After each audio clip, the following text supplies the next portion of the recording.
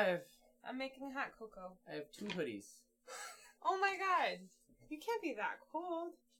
I'm not that cold. I'm just wearing 1 hoodie. 2 hoodies.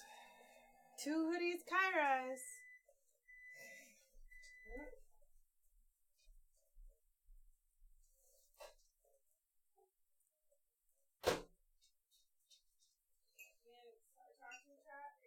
Oh, hello, chat. Hello. We're here. No, it is a 2-player stream tonight. Our John is unavailable tonight. He is sick. He's also ill. So he's also tubular killer. Rad. Awesome. Sick and ill. So yeah. So it is just 2-player stream of Gugong, which we have played 2-player already. I was hoping to try it 3, but it was a lot of fun too, so I'm looking forward to it. I guess at the end of the game when we're doing scores... Oh, our volume is low? Okay. Yeah, our volume is low. Hot cocoa! The volume is low.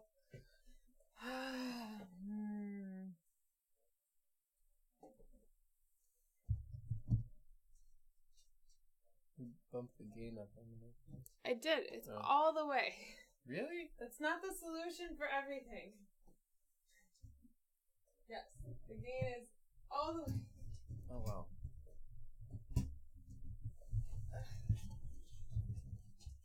Am I in camera? Am I in camera? Is the mic in camera? I'm looking. You're not looking? You're on YouTube. What are you doing? The mouse died. What are you doing? Trying to get to OBS, but... When you put it... Oh my goodness, you're not allowed to touch anything. Every time I touch the mouse, it stops working. Wait, because you lift it. You're not supposed to lift it. I don't lift it. Yes. I heard a thud on a table, which means it was lifted. Okay, there. You're fine. Ah! How are you? Alright, well, I was trying to get over to Reaper, but I can't seem to. Reaper is not making any noise. What's happening? There's no master volume thing. Reaper! Yeah, that I don't know. Huh. No idea. Oh, there's a little green thing all the way. Like what? No, all the way on the left of that box you had your thing in. I think it needs to be on. There's a red thing. Click the red thing, I think. Turn it off. Okay. I don't know. Ah! It's a great stream. I don't know why. I don't know why it's quiet. It used to be fine, but... Maybe I messed it up. Yeah, it looks weird. Were you doing stuff in Reaper? Oh, yeah, no, you need to switch it to Sunflower. 2 channel. I think. How about that? I was using Sunflower 64 for something else. Does it need me on that? No. Sunflower 2? I thought it goes to Reaper device. Doesn't it go to Reaper device? No, Reaper goes to... I have no idea I don't know what's happening in OBS right now. Go to OBS. OBS is just this. Okay. Well, it seems higher. I don't know. Alright. Let us know if we're any louder. Something is weird. We'll have to look at it later. Okay. Well, I'm telling you anymore. And we're live!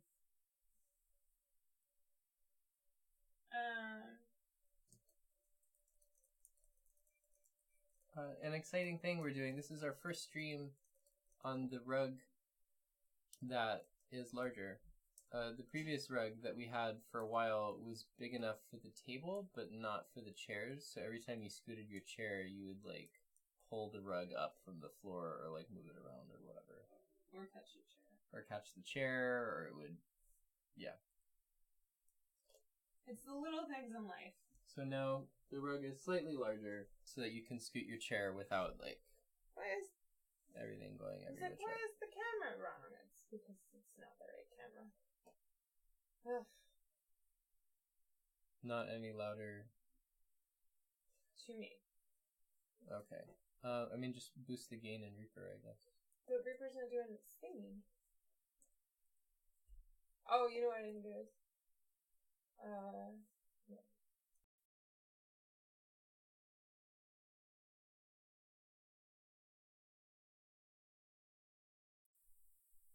There we go. Yay! Turn off and turn on again. There we go. Okay, are we better? We might even be a little loud now, but... Okay. Turn off and turn on again. That's what we do. I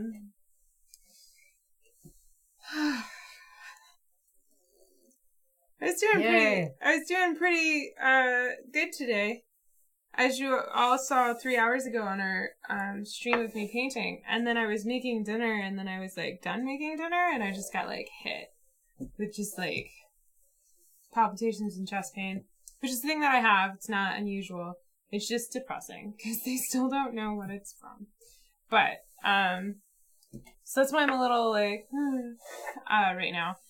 And then Steve's just fighting coldness, apparently. I'm not fighting a cold. I'm fighting the cold. Yeah, he's fighting the elements, the weather of just like the concept of being cold. Steve is fighting. Not fighting an element, because that's parked outside. I'm fighting the elements. I am going to release Tiffany's Pokemon. Itchy. So tonight we're playing Gugong, which is designed by Andreas Steding. And it's published by Game Brewer, which is a French publisher, or Belgian publisher. I can't remember which. I'm really sorry, y'all. But Tasty Minstrel Games is bringing it over. This game was also on Kickstarter not super long ago, where you could Kickstart it for a deluxe edition, a la Tasty Minstrel style. But I don't know if Tasty Minstrel is really the thing. So, anyway, this game will be coming to the States from Tasty Minstrel. It's 1 to 4 players. Yes, there's a solo. So it's 1 to 4 players. And yeah, it's card driven. Let's get into it. Steve and I have played it once, 2-player. And we both really liked it. And I didn't stir my hot cocoa enough. I stirred his hot cocoa enough. Oh, no, I didn't. What's wrong with my hot cocoa? You need to stir it more. Bring me a spoon. I need to stir mine more, too. I decided I wanted hot cocoa like 2 minutes before we went live. So, please release video of Steve fighting Element. The car. Oh yeah, it'll be like that Street Fighter stage where you just go to town on the car and there's barrels and you're trying to get a high score. Could that be the video? Is he's just cleaning? We so to give away too much about our house, we park under some trees because it's the only like parking we have, and the trees like to do things to our car. And the things that are occasionally in the trees. Yeah, the birds like to do things to our car because they hang out in the trees. Anyway, we're playing Gugong! Which I might be pronouncing wrong. Don't care. Sorry, I do care. It's really hard right now for me to care. And I think, is it 2 to 5? Yeah, it's 1 to 5 players. Okay, I thought wrong. It was 1 to 5. Yeah, it's 1 to 5. But the board is double-sided. So one side is for 1, 2, and 3 players, and then the other side is for 4? No, 4 and 5. But because it does a weird, I've never seen. It has a weird way of folding. It also, our board doesn't actually like to lay flat. I have to like make it work, but it's huge. So we're gonna see if we can get this to fit on camera, and if not, we're gonna rotate it. It's so big it's listing. Hey, stop it. Stir your hot cocoa, boy. So let's see if we can get this. Yeah, we can go a little bigger. Cool, there we go. That's totally reasonably in frame. Yeah, that'll work. All right, cool. So the board is rather large, and like I said, for some reason it doesn't like to fit together, which is weird. But each player is going to get a player board, and the player color is in the little bottom corner. So pick the color that you wish. I am yellow, as always. Steve is blue, as always. And then each player is going to get all of their stuff, which is their player color. So you're going to get a bunch of cubes, which are your servants or assistants, depending on your view of feudalism. Are they feudalists? No. Yes, it's a feudalist system, isn't it? I think so. Most of the resistance was, anyway. So you're gonna get a bunch of stuff of your player color. Feudal. There's 3 dice. Then there's a bunch of little jade ovals. You're gonna put those. You're gonna take the jade. We'll start with the jade because it's the easiest. You're gonna take the jade, and some of the houses in this section have little circles that fit the little jades perfectly. Please don't mess with those cards. They're very specifically sorted. Oh, I shuffled the whole thing. No. Oh no! So you're gonna put my karmic reward. One of the jade things on each little circles, and then everything else you're just gonna put in the center, like, pool area. There's a little fountain. It's a jade fountain, apparently. Then... Sounds molten. Can you make liquid jade? Can jade become a liquid? Most crystals can't turn to liquid, really, yeah, can they? No, I don't think that's the thing. I don't think. We have they did, like, this little deluxe round marker, at Essen when we got it. If you don't have that, you have a little black token. We're gonna use our fancy one. It's metal, it's like pewter or something. I don't really know what it is. And then there are 2 circles that have kind of a pattern on them. They're the first player token and the I'm gonna go first player token. The I'm gonna go first player token is silver, and it's gonna go right there. Little spot for it, right there. And then you battle to the death to see who goes first. And also, you're playing solo if you win. Because it's a battle to the death. Let me see those first. So we'll figure out who goes first this way. But whoever goes first is gonna get the thingy. I'm gonna just quickly... I go first! So whoever goes first is going to get the I go first token. Just put it somewhere near your stuff. It's to make sure that you get to go first. That's really it. Because you can take it. Mm-hmm. That's the whole thing. Cool. Then there's a whole bunch of guitar picks. They're not actually guitar picks, but they look like guitar picks. I thought legit they were guitar picks. These are travel tokens. You're gonna take all of the travel tokens. Split. All of them! You're gonna put them face down, and you're gonna randomize them. I'm just gonna asterisk here. I say all of them, but there are some advanced ones in here, and if you don't want to play with the advanced ones, you can take them out, but we're gonna play with the advanced ones. There's only like 3 advanced ones. They just have more involved stuff, but there you go. So you're gonna randomize these, and then you're gonna make them into stacks. Steve, can you just make them like a draw stack, basically? Yeah. There's too many to make one draw stack, so just make a couple draw stacks. And then... Steve, you had one job! Okay, and then you're gonna fill in up here, there's little silhouettes that fit the guitar picks perfectly. And you're gonna put them in.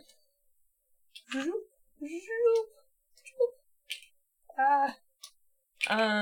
you go. And then you're going to make sure that you have kind of an equal amount of these in draw stacks on the dark filled in parts of the board. Here, you can have those to put in yours. And then once you've done that, you're going to flip them all face up. You could put them all face up the first time, but I feel like it's more random if you deal them face down and then reveal them. More fun. Yeah, that's the word. Okay. So, while Steve continues that, do the next step. So then you have these, like, 1/8 of a circle, I don't really know, maybe a 1/6 of a circle, tokens that have, on the back, they have a paintbrush and some ink stains. Do you see them? So what you're going to do is you're going to sort these by the number of ink stains. And if you were smart like me, you would actually just store them in bags by that. But these are the decree tiles. And so once you've sorted them, you're going to mix up each stack individually and randomly select 2, and those are the 2 you're going to play the game with. So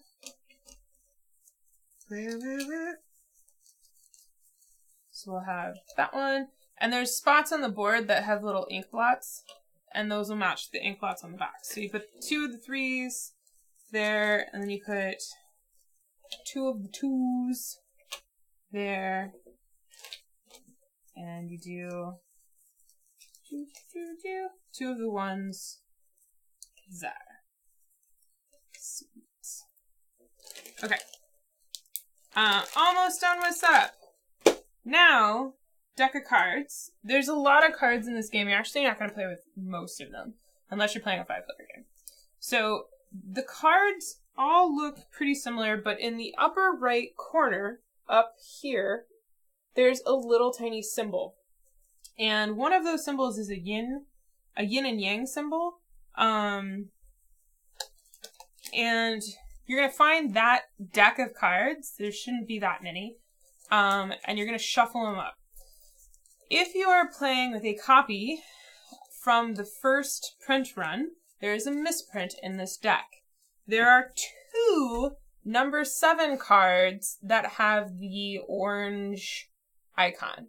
And there's only supposed to be 1 of these that has that, and then one of them is supposed to be a number 7 with the beige pen and paper icon.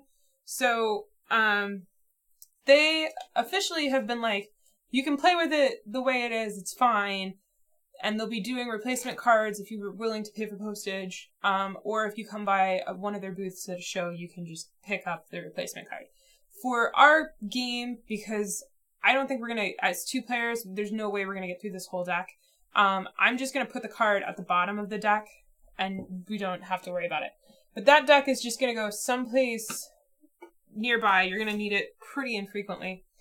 Then you're going to find the cards that have the fans. The majority of the deck should have the fans, but different section of the fan in the upper right is going to be filled in. So there will be 1 stack of cards with a little tiny fan that has no sections of the fan filled up. You're going to randomize these, and you're going to seed the board. So you're going to take 1 and put it face up in each of the big card squares. Okay? And then the first player is going to get the 4 cards that have the little fans with the 1 section, the first section filled in. That'll be the first player's hand. And then the second player's hand will be the fan that has 2 of the fan sections in. And so on and so forth. So if we were playing with John, if John had made it, he would be getting the hand of cards, the 4 cards that have 3 of the hand sections filled in, and so on. There is another deck of cards that has the weird shadowy silhouette in landscape mode. This is for solo play. So if you're not playing solo, you can just ignore that entirely. But that deck can go back in the box. Because if you're not playing with more people, you don't need their hands. You can put all the hands that you're not playing with away. You forgot to hit your tiles face up. Oh. Well, yeah, you have to explore them. No, you have to flip them face up. This hot cocoa is the best. Okay. I was very happy with my hot cocoa. Thank you. Cool. So, now, a little bit more setup, and then we're ready to roll. So each player should have 1 of their cubes that's actually a rectangle. You're going to take your rectangle, you're going to put it on your player board on the spot that's meant exactly for it. Amazing. Then you are going to take, you should actually have 14 cubes? Yes. So you're going to have 14 cubes. You actually only need 12. So the other two are kind of spares. You can put those someplace. Put them back in the box. Put them back in the bag. If you could put them in my player bag, that'd be great. Then there's a little wooden flower meeple. That's your scorekeeper. You're going to put that on the 0 spot.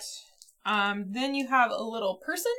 That is your representative that is going to the Forbidden City. You're going to put them on one of the squares at the base of the palace, the Forbidden City gates. Then you have a dude on a horse! Dude on a horse! Dude on a horse is just going to hang out somewhere up here. Not actually on a tile just yet. Dude on a horse doesn't actually get on the road until you actually take that action. Then you have, an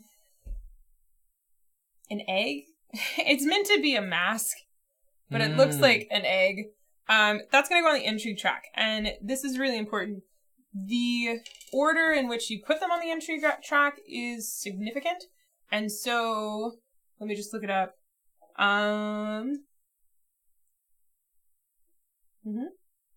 Yeah, so the starting player is going to put theirs on the bottom, and then you go clockwise, so Steve will be on top. Yep, there you go. For the points, it doesn't matter who's on top or on bottom. But this track, it is always extremely important who is on top and who is on bottom. Coolies. Alright, so then you're going to take your 12 cubes that you still have out. You're going to put them someplace nearby, far enough away that you won't accidentally pull a Steve and use them during the game, but close enough that you can reach them when you're supposed to. So we're just going to put Steve's a little further away, and you all can watch and pay attention and make sure he doesn't use them when he's not supposed to. But we're going to take 6 of those, and we're going to put them on our board where there's a little picture of a cube. And now we're ready to start teaching. Woo! Just going to drink some more hot cocoa. And check in with chats. Hey Yoda! Hey Chas! Thank you for helping us hit our goal. Oh.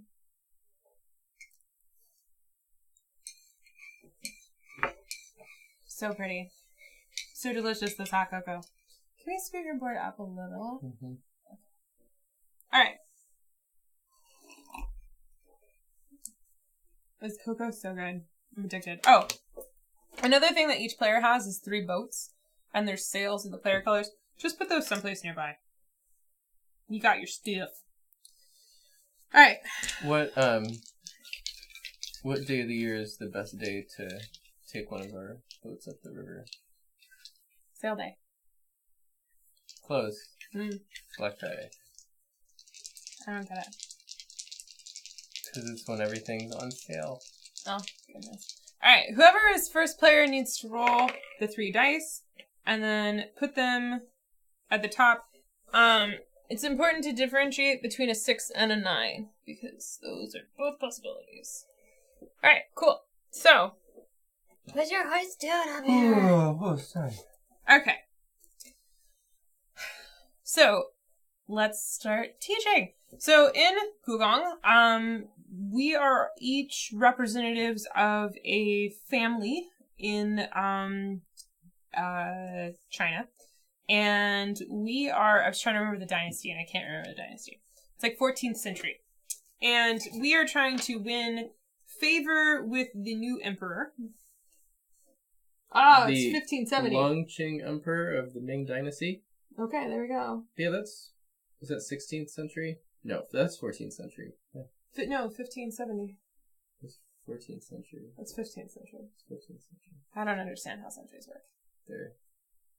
That would be the 15th century. I don't know. Anyway. But 1900 was the 20th century. No, we're in the 20th century now. No, we're in the 21st century. Oh, we are in the 21st century. Wow, okay. Yeah, you had it right. This is going great. Okay. We each represent heads of family in the 14th century Ming Dynasty, and we're trying to gain favor with the emperor. And the way we're going to do that is we are going to use our status and influence around the kingdom to do various things to benefit us.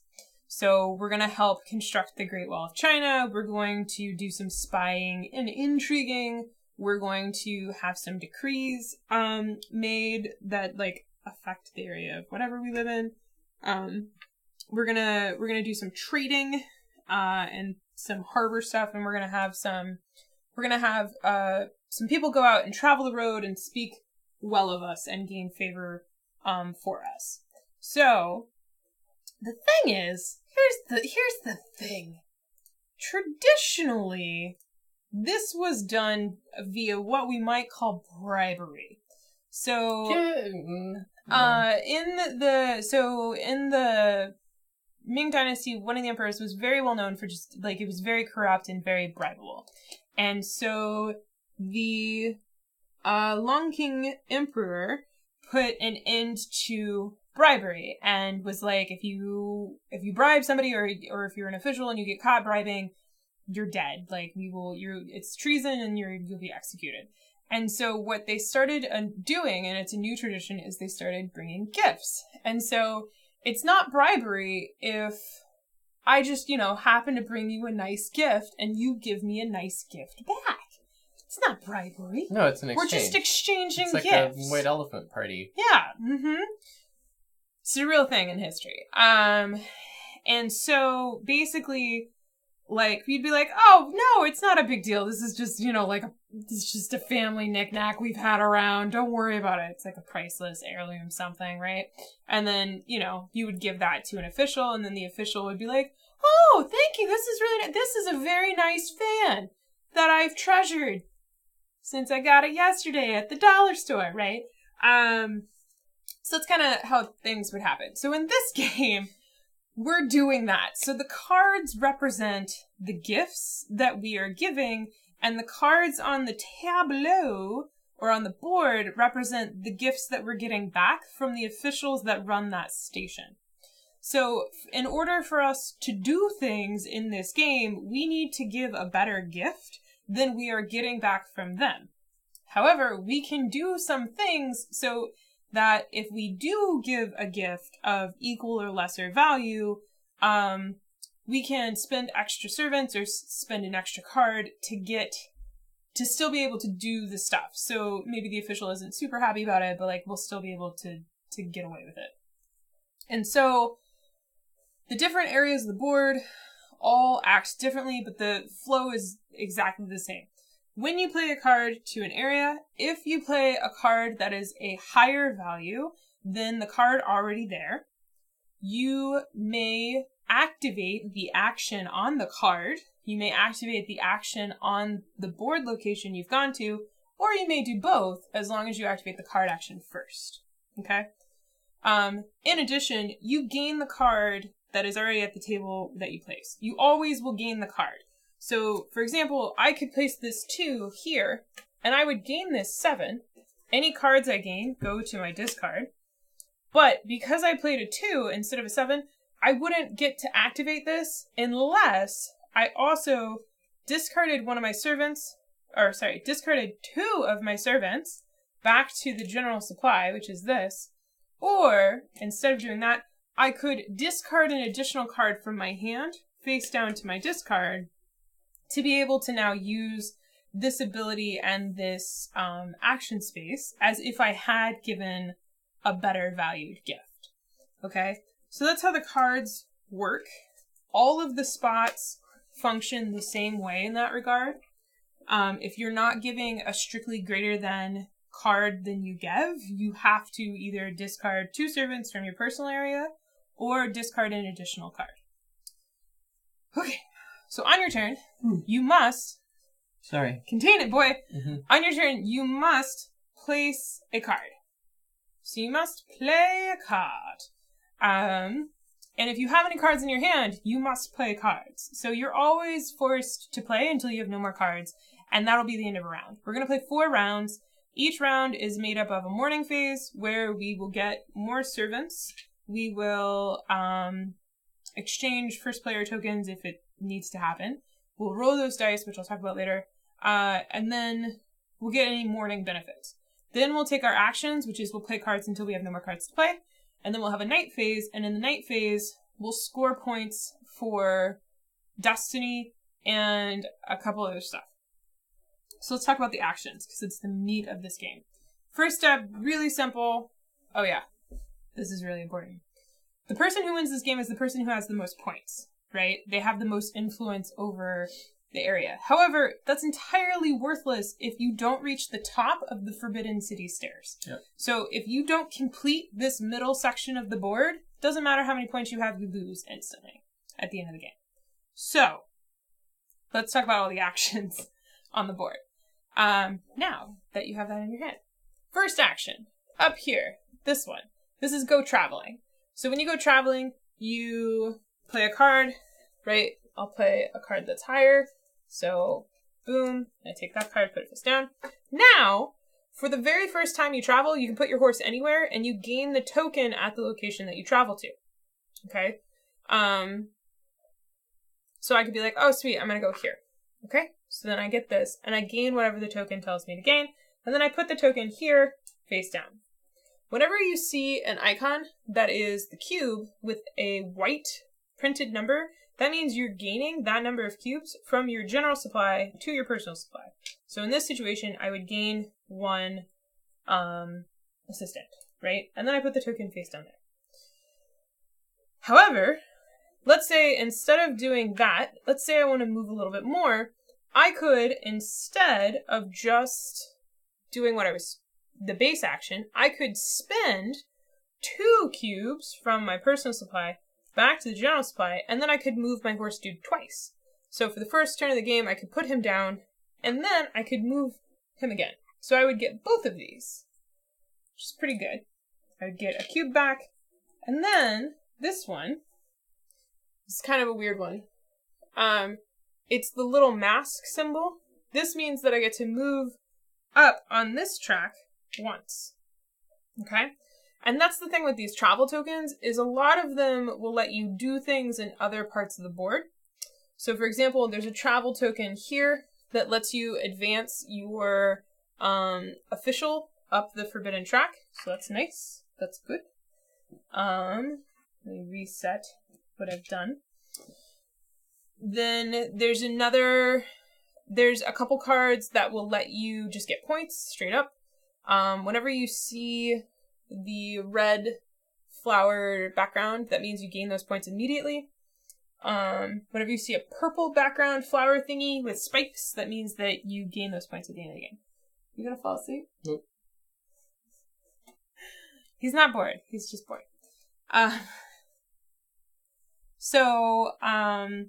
Those travel tokens we'll more just hit on when we're playing the game and we run into them. So that's the travel board. It's really straightforward. If you are moving around the board and there's a spot that doesn't have a token on it, you just skip over it. It doesn't count as one of your movements. Same goes if somebody is at a location. So if Steve was standing on a location, I would skip over him. I don't count that as my movement. So in that way, you can get really far, and you can turn and backtrack, and it doesn't really matter. So you can go kind of crazy as you travel around the travel board to get those tokens. When you gain those tokens, you have slots up here. You have max 6 slots. At any time on your turn, you can discard those tokens for benefits. So you can discard 2 tokens to get another servant from your general supply to your personal supply, or you can discard 4 to get 2 points, or you could discard 6 to get a jade. Okay? Next up, Great Wall of China. So this one's really easy. Let's say I went instead to the Great Wall of China. Okay? It's helpful that I have a 9 card. I can go anywhere. So the Great Wall of China, when you go here, the free action is you can put one of your servants from your personal pool onto this track, which represents building a section of the Great Wall. There's little numbers up at the top. So in a 1 or 2 player game, when 4 cubes or more are in this section, that means that section of the Great Wall is done. In a 3 player game, you need 4. So there's that. Once a section has been filled, I'm gonna steal some cubes from Sleepy Steve over there. Once a section has been completed, so we have 4 cubes, so we're done here, we immediately figure out who built the most. So in this situation, I built the most. So, because I have 3 and Steve has 1. So I would gain 3 points, and I get to put my ambassador or my official one step higher up the track. In addition, everyone who helped build the wall at all this section gets to, if they would like, spend intrigue points to gain benefits. So the intrigue track is really just the tiebreaker. It's the tiebreaker for the whole game. So whoever is the highest on the intrigue track is going to win any tie for any reason in the entire game, including the end game. If you are stacked one on top of each other, the person on top wins the tie. The only other reason that you have the intrigue track is when a section of the Great Wall is completed, whoever participated in it. Honey, if you're going to fall asleep on camera... Do you want to look at your phone? No, I'm fine. Are you sick? No, it wasn't feeling super hot earlier, so... You're kind of warm. Yeah. Do you want to take a temperature? You're also wearing 2 hoodies. Yeah. I want to point that out. Well, it was also really cold. So Are you still really cold? better. Let's do it. No, we're playing a game. Let's play Gugong. Okay. I'm still teaching. Okay. You're just falling asleep on camera, and so it looks really bad. Okay. I'll pay attention. You don't have to pay attention. I just don't want you sick and passing out on camera. We work hard here. Steve battled the cold and the cold won, basically. Okay. So the only other reason you have the intrigue track is when you complete a section of the Great Wall, you can spend some of your intrigue position to gain benefits. So you can spend 1 intrigue point to get a cube back. You can spend 3 intrigue points to get 2 cubes back. You can spend 5 intrigue points to change one of those dice up there, which will come in handy at the end of the round. Or you could spend 7 intrigue points to get a jade. So that is the intrigue track and this. The Great Wall also has a secondary thingy where if you want to add more than 1 cube, you can discard 1 personal servant to put 2 cubes onto the Great Wall instead of just 1. So kind of every location, with the exception of that one, has a thing where you can do it for free or you can discard servants to do it more. Right. I was going to example more. So when the Great Wall was finished, whoever built the most on the Great Wall, all of their cubes go back to the general supply. And whoever did not build the most, their cubes stay. So that's important because you can just have a cube hanging out there, and as long as you never have the most, like, you'll always have helped the Great Wall. How awesome. Okay, so that's the Great Wall. Every location has a symbol that matches it, and that's important because the cards, when you play a card to a location, you can activate that card as well, which I'll talk about in a second. This location, really straightforward, it's the Jade House. When you go to the Jade House, you spend the number of cubes depicted on the house that you want Jade from. The Jade is all the same, it's just that this one's cheaper. Once this is gone, it gets more expensive, and then more expensive, and then more expensive.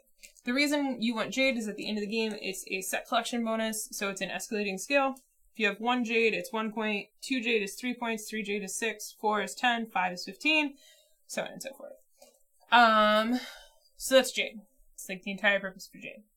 Next section, intrigue track. Already talked about it. But if you go here, so if I specifically took this card to activate this location, you get to go up the intrigue track, and if no one has taken the I go first next round token, you gain the I go first next round token. Also, alternatively, you can spend 1 personal cube to advance on this track 3 times. But if you do that, you do not gain the I go first next round bonus. So that is the intrigue track. Alright, I'm going to skip this one. No, I won't. This is easy. So this is the Forbidden City. Hey, it's the perfect time to show this one. So I could do this anywhere, but the 9 doesn't have any bonus action. So if I took this 2 and put this 2 here, it's higher than the 1. So I can use the action on the card, because I finally have played a card that has an action on it. the action on this card is a Great Wall action. So I can take the Great Wall action as if I had gone there, meaning that I could just put 1 cube down for free or discard a cube to put 2 cubes down. Sweet. If that triggers a completion of the Great Wall, we resolve it like normal. Then I would go ahead and do whatever the action space is for where I went, which in this case is the Forbidden City. So in this one, for free, I can just advance 1 step for free. Alternatively, I can discard 2 personal cubes to advance 2 steps, plus advance my intrigue track once. If you reach the top of the steps, you put your person in the highest point valued area, and then from then on for the rest of the game, if you ever needed to advance on this track, you just gain a point instead. So there is that. Next section, that one. So this is the decree section. This is modifiers for the game, for the whole game, and there's more than you need when you play. So for example, these 2, which are a little easier to get, they're a little cheaper. When you go to this location, you pay the number of cubes depicted on the decree you want, plus 1 cube for every player who already has a decree marker there. So let's say that I want this one, which says every morning, during the morning phase, I get to advance once on the Forbidden City track. So if I want to do that one, I have to pay 1 cube because that's how much it costs for the tile, and then 0 additional cubes because no one else is here. So I would pay those, so I'd pay 2, discarding them, and then I take a 3rd cube and put it there to mark that I've done it. On a future turn, if Steve wanted to go there, he would have to pay the 1 cube for the cost of the decree, then he'd have to pay 1 cube because I have 1 cube there, and then, oh wait, I did my cost too much. I actually only have to pay 1 cube, not 2. Steve would have to pay 2 cubes because it's the cost of the token plus I have 1 there. So he would actually have to discard 2 cubes and then his 3rd one would go there. Sorry, so the first person that goes to these actually only has to pay 1. Done everything wrong! So there's that. Want to make sure I get everything back. This decree, these 2 decrees cost 2 each, and these 2 cost 3 each. So these 2 decrees basically let you do stuff in the morning phase. These 2 decrees modify like when you go to one of the locations on the board. So for example, this one is when you go to get decrees, they're cheaper.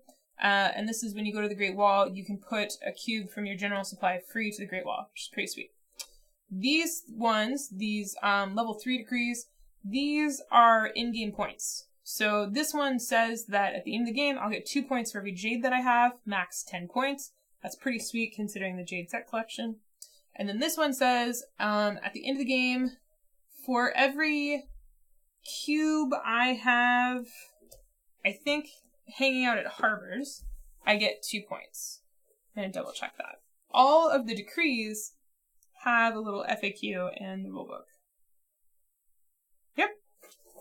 So every cube you have next to a harbor reward gives you 2 points for that one.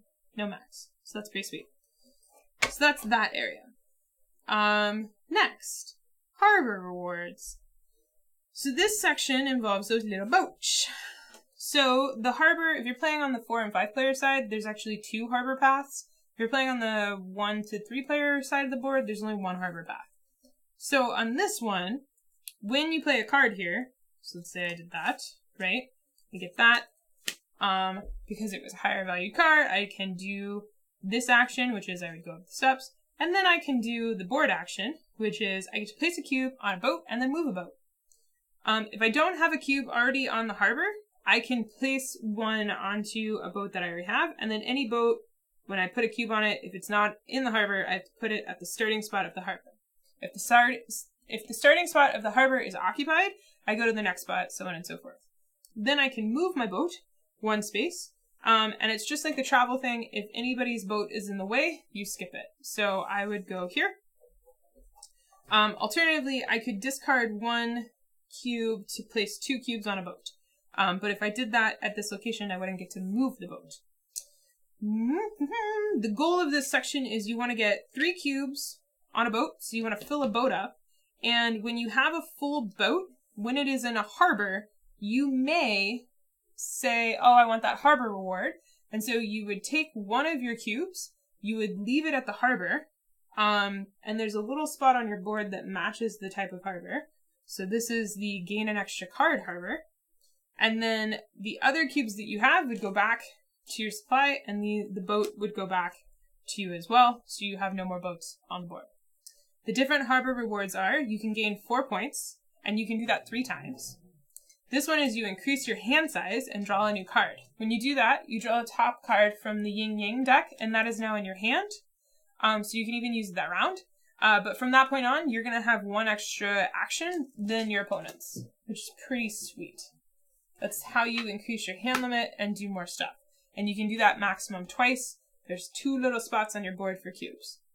The final one that you can do is you can get your, what do they call them? Double servant, I think is what they call them. It's a very boring name. You can get your double servant, which is your big boy, your rectangle. You can only do that once a game, but there's 2 spots where you can do that. And when you gain him, he goes to your personal supply. And whenever it says place a servant, you can place him. But he counts as 2 servants for the Great Wall or the harbor, which is pretty sweet. So when you ever gain a single servant, you can always gain him because he counts as a single servant. He just does the work of 2 servants on locations like the Great Wall and the harbor. So there you go. There's like so many areas, and it's so pretty. It's really straightforward. And it goes really fast because if you play your cards right, you're basically taking 2 actions a turn. But there's an interesting economy in the cards and your servants. You're always having to pay attention to your servants. There we go. Alright. I wanted to double check that when you gain...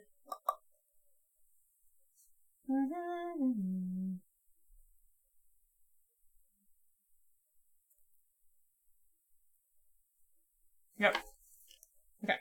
We're ready, Steve.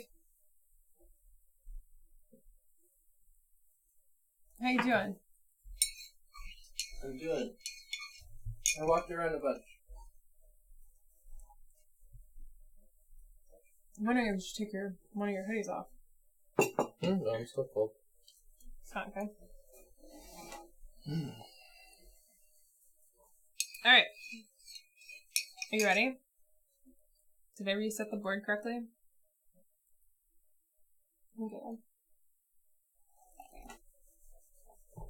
I was a long teach. Good job, teach.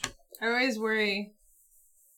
It's like faster if you're playing in person to teach, but yeah. Alright. Here we go. Each you want something. I know, they both do. Thank you for teaching. Mm-hmm. I'm gonna go here. So I'm gonna put the card that I gained face down in my discard. Oh right, I didn't teach the end phase. So after every player has run out of cards, you're gonna have a whole bunch of cards over here in your discard that you gained throughout the game. I'm just gonna, for purposes, say that's that. Every player is going to look at that hand of cards that is their discard, and for every card that matches one of the dice that we rolled at the beginning of the round, you gain a person back from your general supply. I actually don't have any people that match, which is a shame. So yeah, there's that. Whoever matches the most cards to dice will gain 3 points and get to move their official up the forbidden steps. So that's pretty nice. In addition, the dice stack. So for example, if I did have 2 1s and there's a 1 die, I would actually gain 2 servants, 1 for each die and 1 for each card.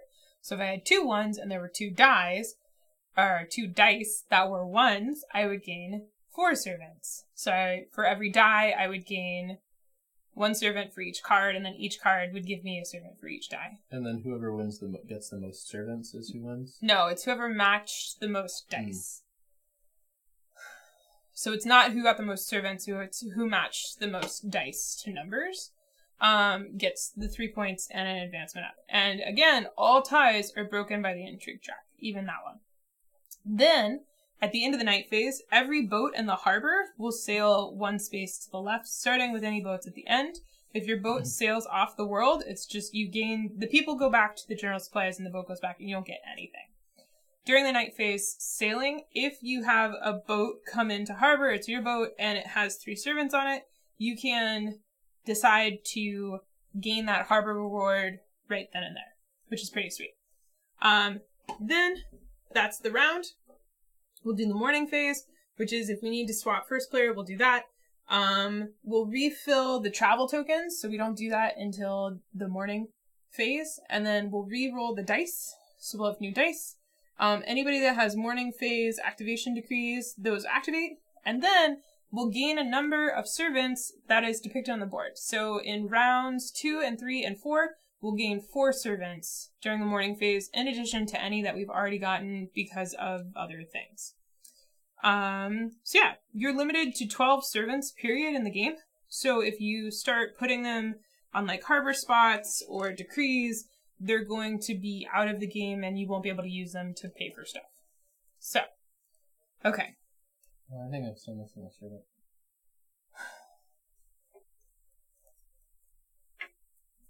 Did you drop one?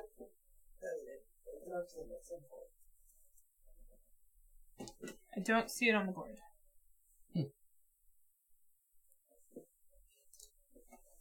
Well, I guess I'll get one of the squares. That's why we have them. Wait, is this it? Is this it?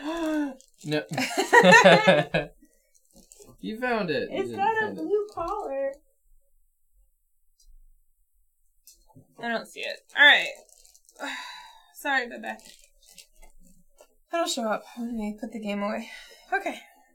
I'm gonna do what I was planning to do. So I'm gonna play that there, so I get that. I get to do a Forbidden City thingy, so I'm just gonna get 1 step for free. Sweet. And then I will do,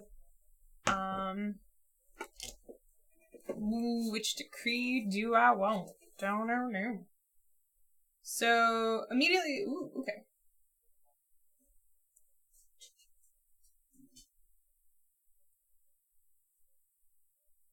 Oh, that is amazing. Okay. Night, Amy. Thanks for trying. I'm gonna do this decree. So I have to pay, I discard 1 for the cost of the decree. Nobody's out there, so I don't have to do that. And then I spend 1 there, which is, every morning you may exchange 1 card from your hand/discard, with 1 card on the board. Oh. Before we actually start taking actions. Oh. But after the dice are rolled. That's important. So that was my turn, yo! What did you say? It is now on my turn. It is your turn. I'm gonna go to Palace Town. It's a real place. And I do the action on the card first, yes? Yes. Which is gonna be Intrigue, so I'm gonna discard 1 servant to go 3 spaces. Mm-hmm.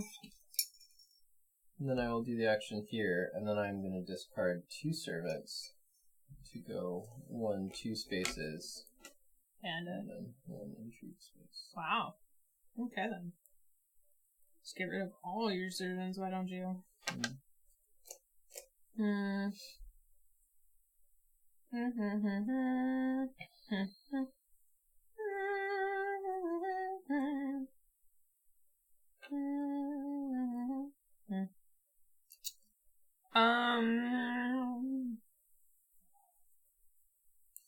I'm going to go to Travel Town. So the card doesn't have any bonus action, but I will spend.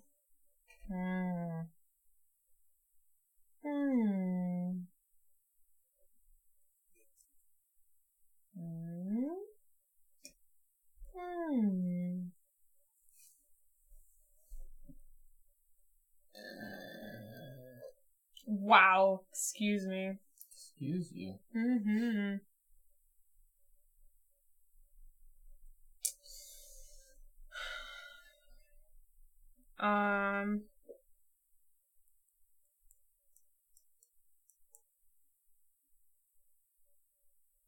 Oh, I'm gonna discard 2 tokens, And I'm gonna do...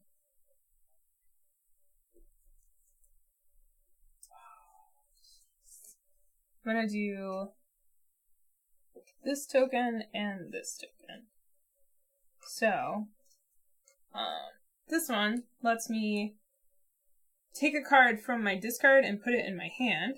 So I'm gonna take this card and put it in my hand. And then this token lets me take a card from my hand or my discard and swap it with something on the board. So I'm going to swap...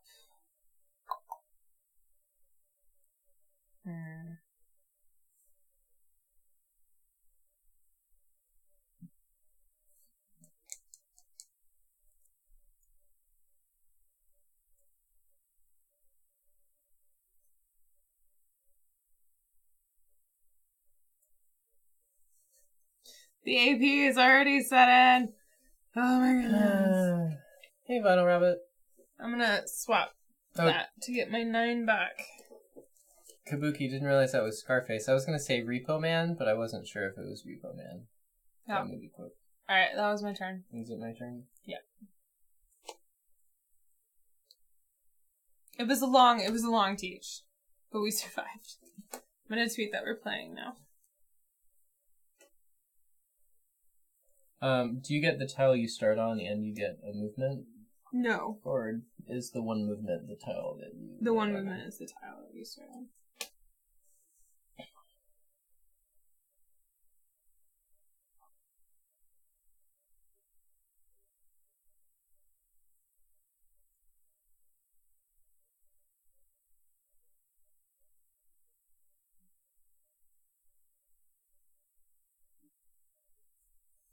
I'm gonna go here. I'm gonna get a tile from my supply.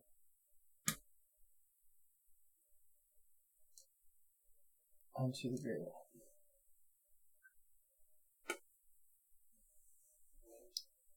Your turn. This tweeting that we're playing. Come hang. Oh, Jaime reviewed the tape, and I always had 11 servants, so it didn't get dropped during the teach. Okay. Oh, then have you checked your pockets? No. Then it's possible it got lost during cleanup, because they definitely had... So that's the real reason we stream all these games. It was in the box. Thank you, Jaime. Don't put it back in the... Oh, he did. Yep. It's the real reason we stream live, so people rewatch our tapes to see our mistakes for us.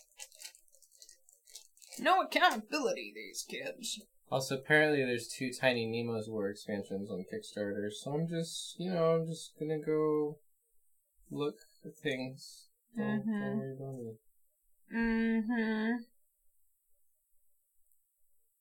Yeah, that seems really good, but I don't have things for it, so...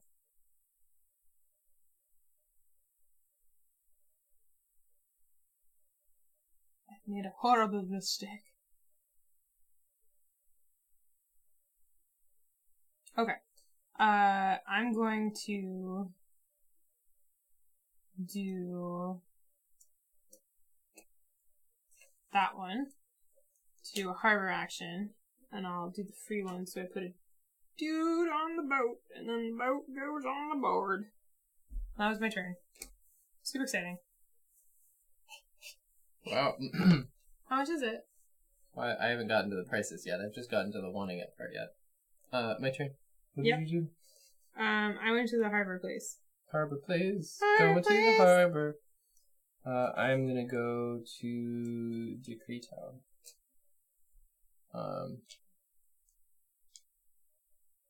So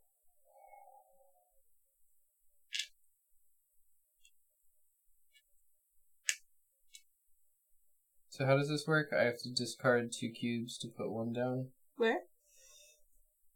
Yeah. Or if I want to do a level 2.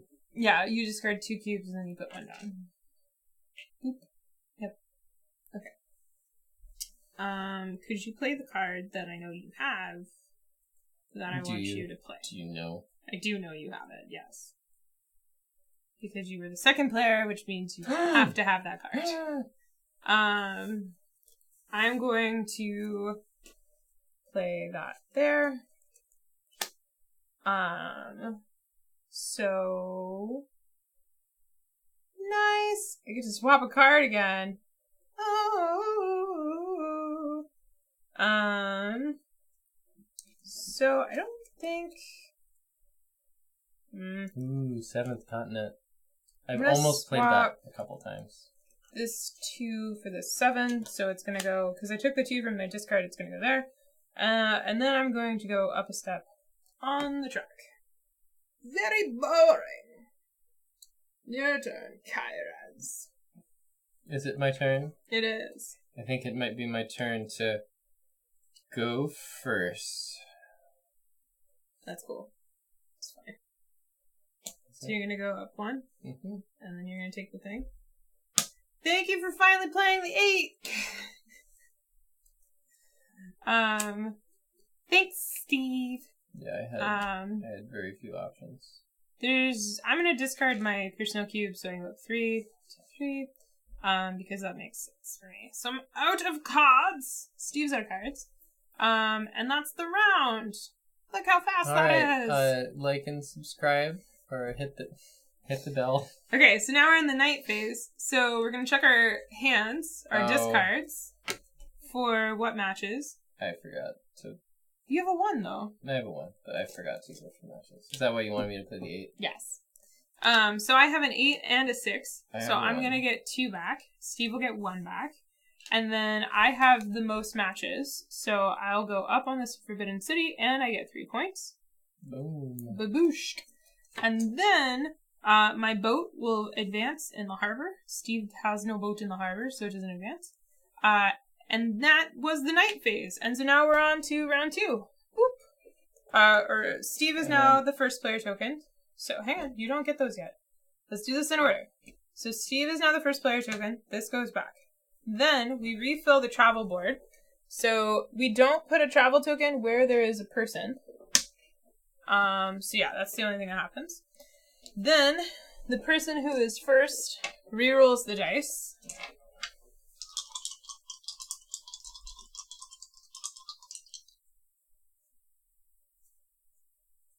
Oh, I brought the small one out, didn't I? Oh. 114. Oof. Okay then. And then anyone that has morning decrees gets to do the morning decree. So my morning decree says that I can swap one of the cards in my hand for something on the board already. So I think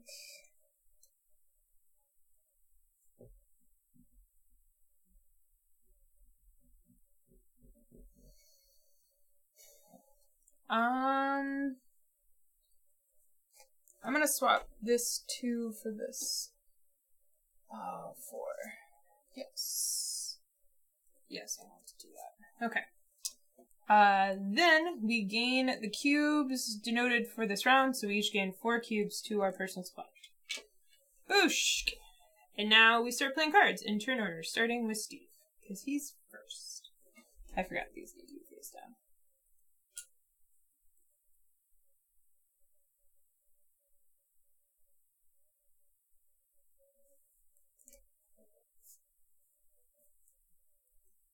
This board is so huge. So huge, I'm brother. It's a big board.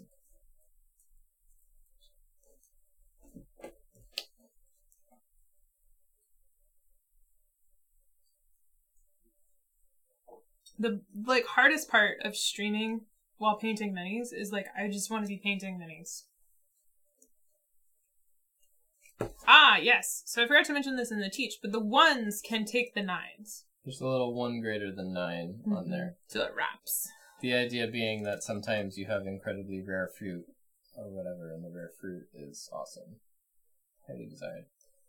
This was originally Forbidden City, yes. I will remove a cube, and then I will go 1, 2, 3. Okay, well, you're really bumping up that intrigue track. You also get to do a decree action, if you would like. I will discard a cube. Yeah. Okay. I...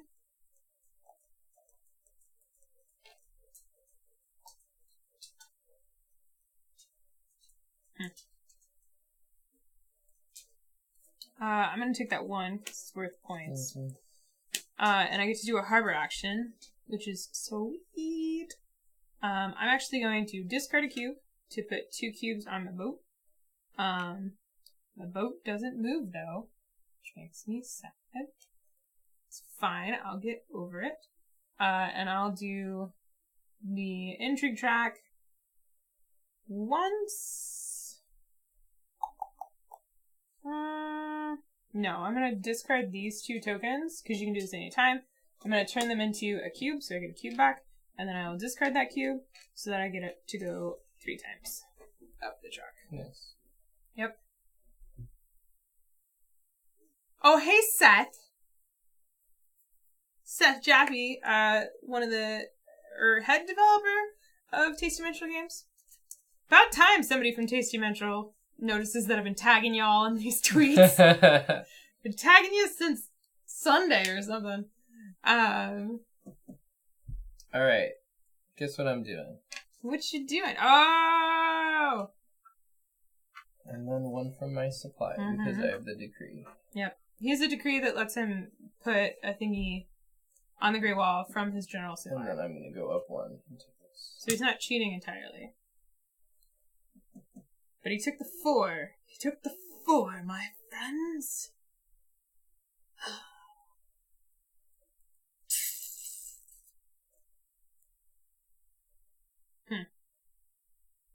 Okay. I'm gonna do this 7 to here. So I'm going to... Gonna put a cube on. Oh, first I do the intrigue. Sorry, I was taking a cube from the wrong place. It's pulling a steep. So first I'm going to do the intrigue. So I'm going to discard... There's no reason. What is that? I mean, I think I know what you're going to do. But it's fine, because I can counteract it. Can you? I can. Can you, though? I can, yes. I'm going to... discard a cube to move 3 up. So 1, 2, 3. And then I will put a single cube on the Great Wall, which finishes the Great Wall. So Steve has the most on the Great Wall, so he's going to gain 3 points. And then he also gets to go a step up. Then everyone who helped with the construction of the Great Wall gets to do intrigue track, starting with... you jumped up the intrigue track. I did. But I want to undo what you do. Oh, Vince. Player whose you start with the player whose marker is lowest. But is that me? No. Yes, you are lowest on the intrigue track. Yep. It's good. It's good, Seth. I like it. I like it. I'm excited that you all are bringing it over.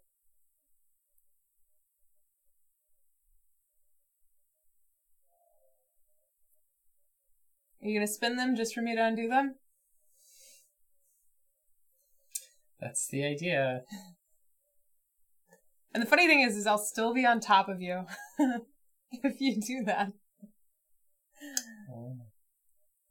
Is it worth it? Well, no, because otherwise you'll just change them to 3 ones. I mean, maybe. Maybe I have another plan.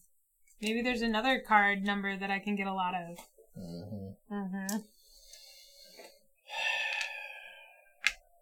Alright, he's doing it. Wait, was I at 9? You were on 9. So he's going to spend 5 intrigue points to flip the die to whatever he wants. So it was a 1, and he's going to make it...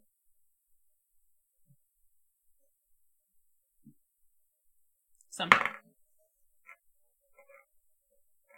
Oh, do these not? Oh, these don't have all the values. No, because they're D6s, honey. They can't have all the values.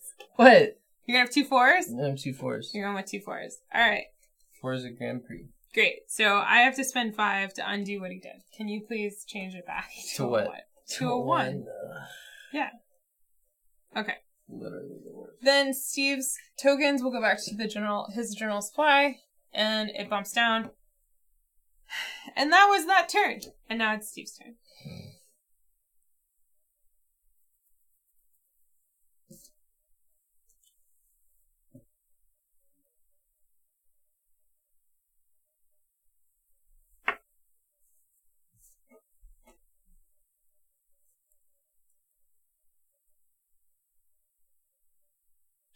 If I exchange a card for a card in my hand, do I have to do the location action, or can I just do the card? You can pass. You can stop. But I mean, like, I can exchange the card, even if I don't do the action. Yes, you can pass. Yeah.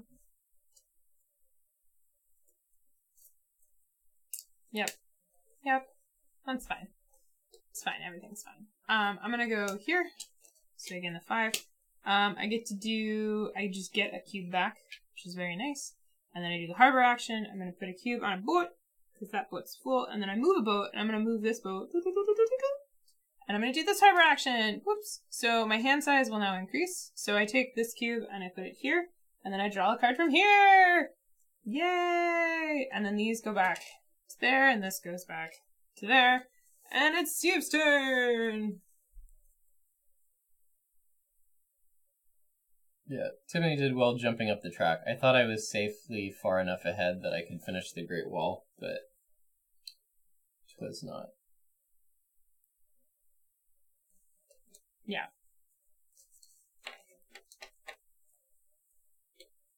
Are you sure what's allowed? Undoing what he did? Yeah. Because you spent... But he could have spent that intrigue to do something else. Yeah, it was just... And, yeah.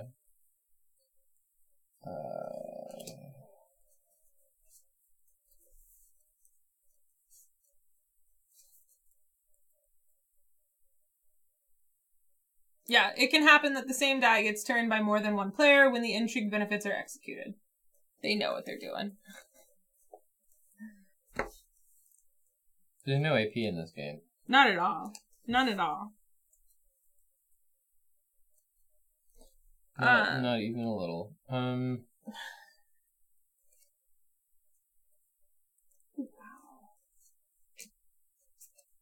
Move up twice. Oh yeah, because you played an Emperor card on I played an Emperor. Hang on. Was that 4 supposed to be in your hand? Because you did just pick it up. Oh, there's 2 like that.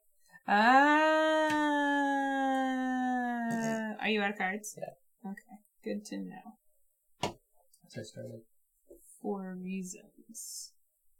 So I have 1 cube left, which is not a lot.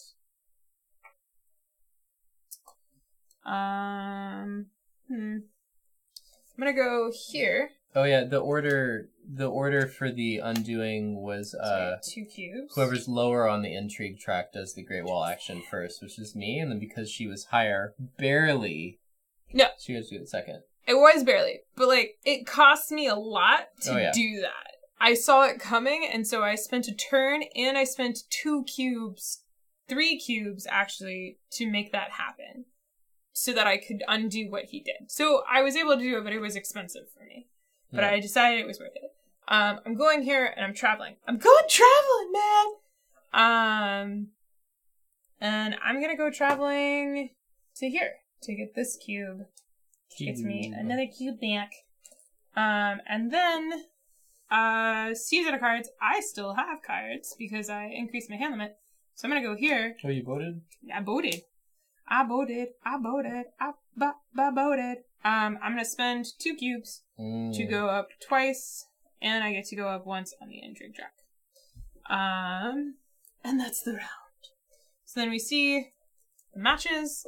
So I have a 1 and a 4, so I'll get 2 cubes back. And then I have 2 4s. So he'll get 2 cubes as well. But I only match 1 die. Correct.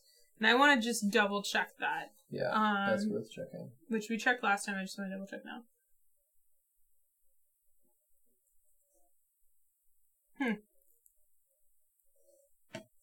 It just says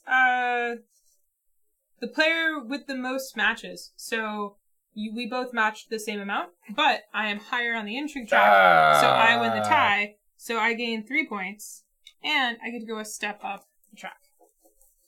Then you're always one step ahead of me, Kairos. Boots. I love the boat track. Boots. And now we do the morning phase. So Steve is still the first player. I'm mourning my last turn, I'll tell you that. So we're in round 3. We're over halfway, folks. Then we refill the travel board, which only I did anything. Start your life. Then Steve, you're gonna reroll the dice.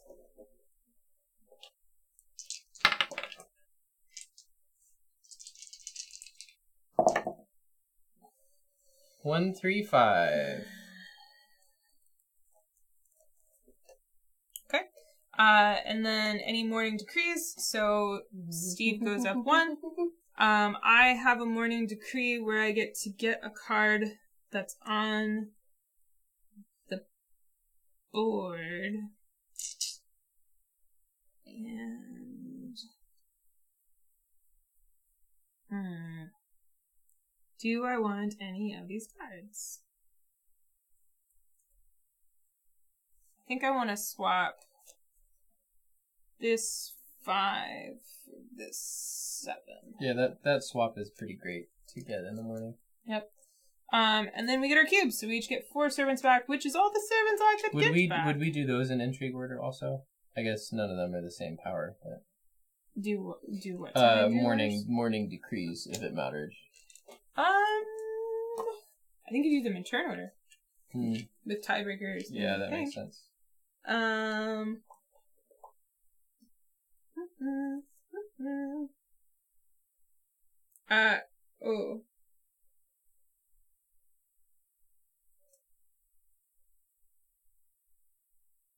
In player order.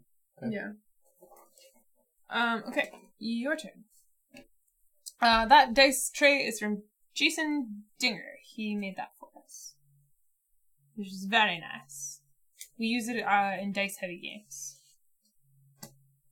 I'm afraid I need to do this.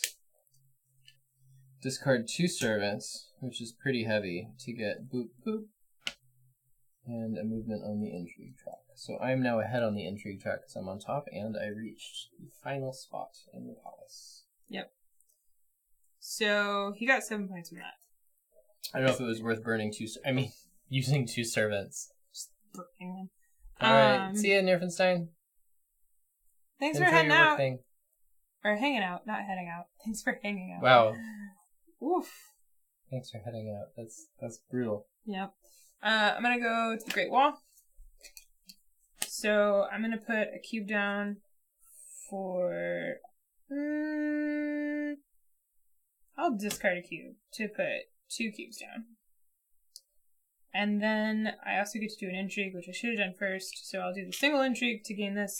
I get to go first in the last round. I almost used a cuss word. Alright. That's my turn.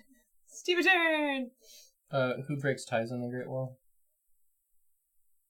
Is it whoever's there earliest? It's intrigue track. Literally everything in this game, the tie is the intrigue track. Like literally everything. My favorite part of this entire rulebook, favorite part of any rulebook of all of Essen, is the very last 3 words in the in-game summary. It's, in case of a tie, the order of the intrigue markers is decisive. Parentheses. We are consistent. In parentheses. It's everywhere in this book. Every tie is broken by this track, and I love that.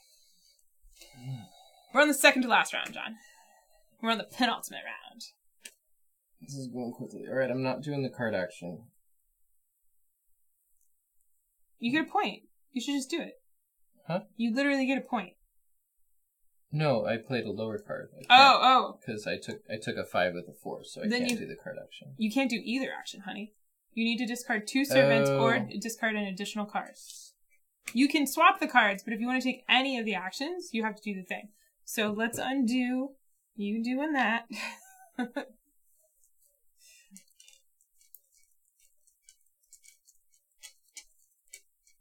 Choose servants, huh? Mm-hmm. Or discard a card.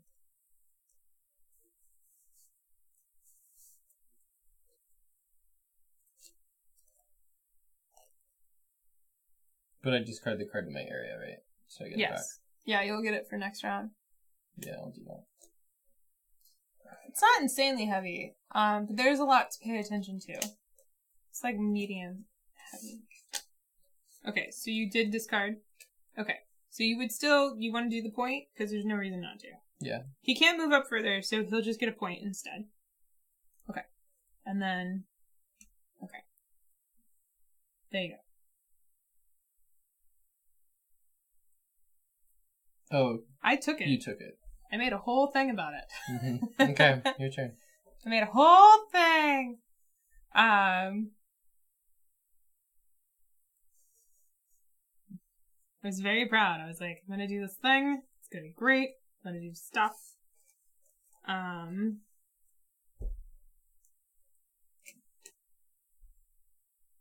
have placed myself into a corner. But it's fine. I'm gonna play this 4 here. So I get to do an emperor action, and then I get to move my dude. I'm gonna move my dude. I'm gonna discard 2 cubes to move him twice. So I'm gonna go here once, which lets me put a cube from my supply into the Great Wall. And then I'm gonna turn him around, and he's gonna gallop across the land to there and take that one. So I now am also up here, so I don't have to pay attention to it anymore. And because I finished the Great Wall, I get 3 points. 1, 2, 3. And I get to go up again. Oh, so there's no reason for me to gallop there. I'll gallop here and get that instead. Doi. Doi, doi, doi. So I get 2 points. Then I'm there. Then all the players that are here get to do entry things, which is just me. Just me. So I did not see that travel token coming.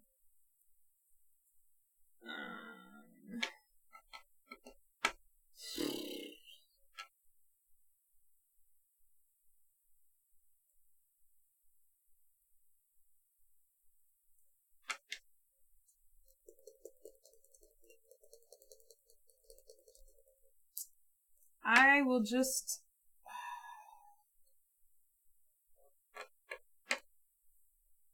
I'll spend a single entry to get a cube. Yeah. And then... Steve a turn.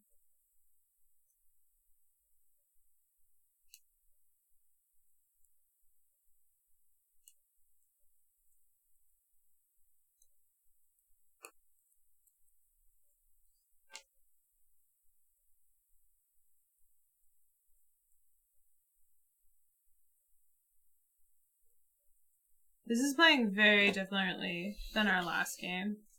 Yeah, it really is. Discard 2 servants.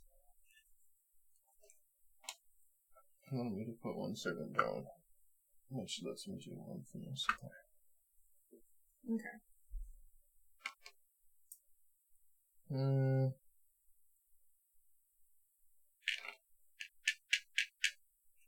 Okay, I want to put down. So I'm paying 1 to put down 2 turns. Okay. And then the 1 from my supply as well. Whoopsie. I am going to... Yeah, the extra hand size is a real help. Oh, and I get to do the boat action. You know, we both messed up. When we did these decrees, you're supposed to get points immediately. So I'm supposed to be 3 points higher, and Steve is supposed to be 6 points higher. I was like, why is this such a low-scoring game? That's why. I can't put a boat down if I don't have cubes, right? Correct. Do you mind if I retcon slightly? Sure. Get a cube back to get this back. And then I will put a boat down. With a single cube. All the single cubes. Put your hands up. Put cubes up. I am going to play. Don't want to do this, but I need this card. Yep. So I'll play a 1 here. I'll just get a point because I can't go any higher. And then I get to do a decree. You should do the one that gives you 2 points for every cube on a boat.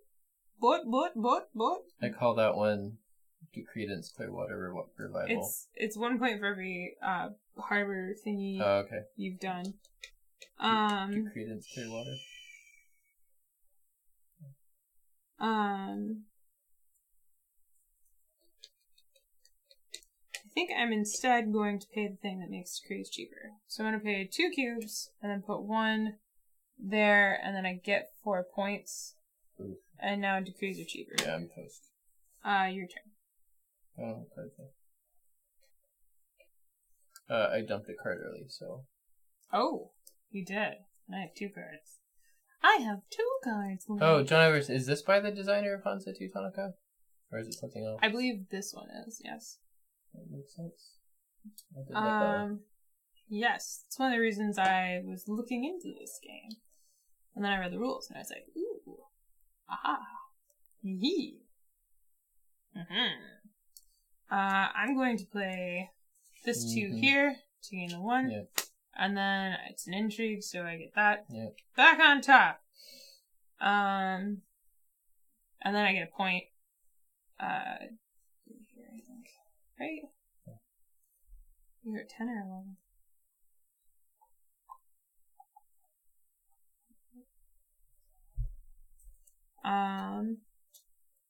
And I got points once for the Great Wall, right? Yes. No. Yes. You did 1 Great Wall once. And then I got 6 points from this. And you got then 1 I got 1 point step. from. So I have 1 card left. Don't neglect your boats, folks. Don't neglect your boats. 1 card left. And I have to play it. But I can't actually beat anything with it, which sucks. I don't have enough cubes to do things, which sucks. So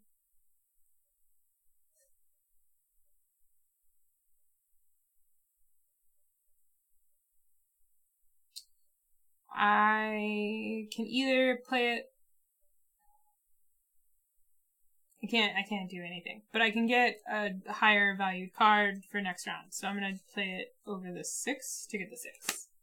And I don't get to do the action because I don't have a card to discard, nor do I have 2 cubes to discard so that I could do this, which makes me sad.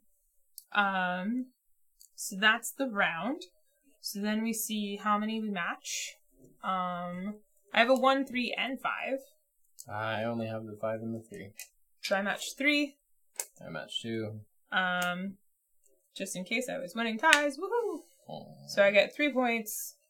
And I get a step up, which means I get a point. And then puts. I get 2 cubes. Puts. So that is the night phase. Now it's the morning phase. I am now once again start player. We refill the travel track. So put that out. I will re-roll the dice. Oh, yeah. Travel token exchanging is definitely a thing. Yes. I could have exchanged to get another cube so that I could have done the action, but the only action I really wanted to do would be to put a cube on a boat, which I couldn't do because I wouldn't have any cubes because I would have had to discard them to do this stuff. So I decided I wanted to 6 more. Okay. Then we do the morning decrees. So I get to swap a card on the board with 1 in my hand.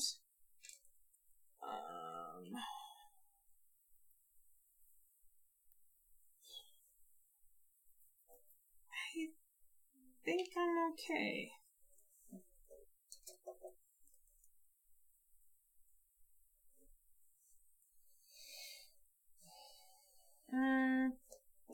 Let's swap that. Yeah. Okay. And then Steve gets a point because he would go up the track, but he's already at the top of the track. And then we each get 4 cubes, because we are on the 4th and final day, which is the last round. Did you get your 4 cubes? No. And then we go. What action was that? You can take a card from your discard or your hand and swap it with one on the board. And I start. So I'm going to do a boat action. So I'm going to place a cube here, and then I'm going to move the boat for free. Boat. And then that's the card. And then for the actual location, I'm going to place a cube, and I will move the boat for free. Boat. And so now I can do this boat action. So I can either get 4 points, another card, or I can get my double worker. I think I'm going to get the other card, because it's an extra action. So these will go here, and this will go there. So I can no longer get any extra cards. I am at max hand limit for the game, but there we go. John Edwards ordered a Thorgy shirt when he saw my Thorgy shirt today. That's a good shirt. Yeah, I wear that shirt a lot. That's why you have 2 of them. Yep. We were going to retire the second, but... I'm wearing it today. Yep. Alright, it's your turn. Is it? If my wardrobe, I have a shelf, so we have like I have one of those like closet hanger clothes organizers, and I roll my t-shirts, and I have one of those, one of the cubbies on that organizer is just corgi shirts. I have 5 of them. Sorry, the action I showed you, the exchange, I can exchange what goes to where. There's many You either places. take a card from your hand, or you take a card from your discard, and you swap it with a card on the board. Got it. So if you're taking something from your discard, when you get the new card, it's going to your discard. If you take something from your hand, the new card would go to your hand. Hey, mediocre gamer!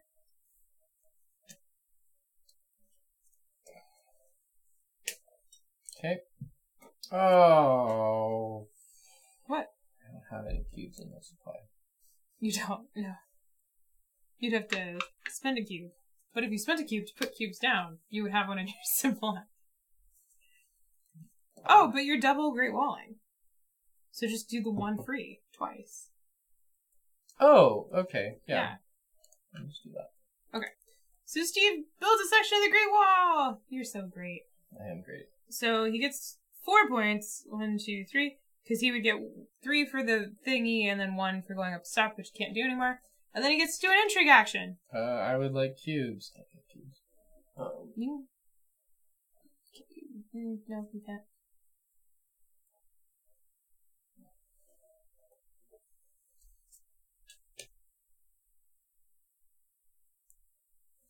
I've been linking people. I'm actually not gonna do an intrigue action.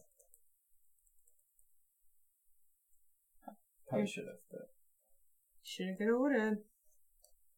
Okay, your turn. My turn. It's my turn. I'm going to do a boat action. Okay. So, I'm gonna get 2 cubes back. That's all the cubes I have. I'm gonna spend a cube to put 2 cubes in a boat. Boat, go into the boat. But I don't get to move the boat. So there's that. So now it's Steve's turn. I'm gonna get some jade. I am jaded. I'm gonna do the first card action. swap a card on the board with one of my hands. And discard. So this is going to go to next. Okay. Put it in your discard. And now you can spend cubes to get jade. I'm gonna spend 2. Very nice.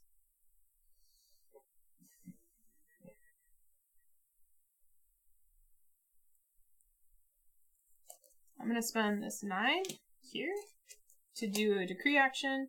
I'm going to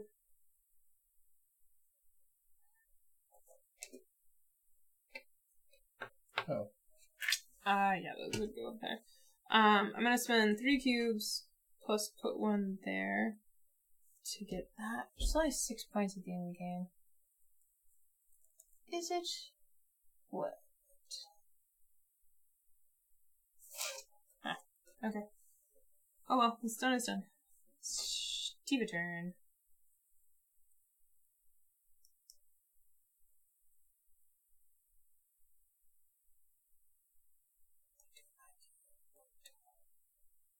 Stay hanging out being annoying. What is it doing? What? Nothing. You just, don't forget your boat. It's important to do things with the boats. Oh, okay. The end of the day movement isn't going to matter, right? If your boat is full of people, it will matter. If you have 3, you can... But the second it gets 3, it clears off. No, it doesn't. They can have 3 for however long until you're wanting to spend it. Oh. They can just chill on the boat. Bumping around, town to town.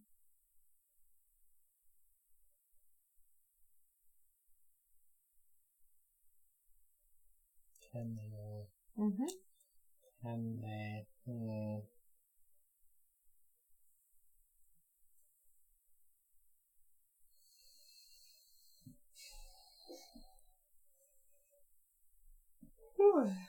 It's the same new artist as Fearns. Yeah.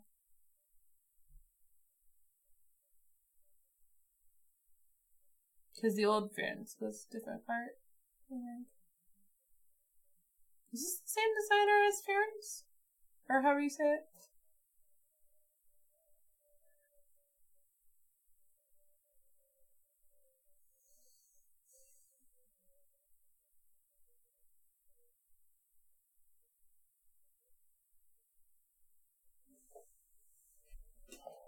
AP. We're talking about AP. If it makes you feel any better, I think I've, screwed myself. Yeah, I don't have a lot of...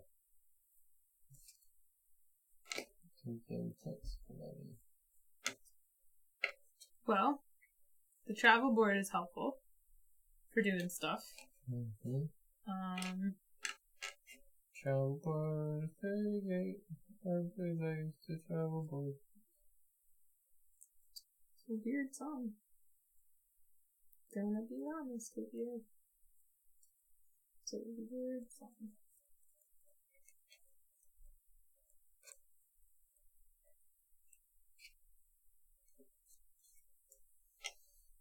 We picked up Fearns because a lot of the reviews said that Fearns is really good 2-player. So they did the reprint, and we went ahead and ordered it. I'm really excited to play it. Hansatonica John has, and we played it twice, and it's amazing. But it's so fast.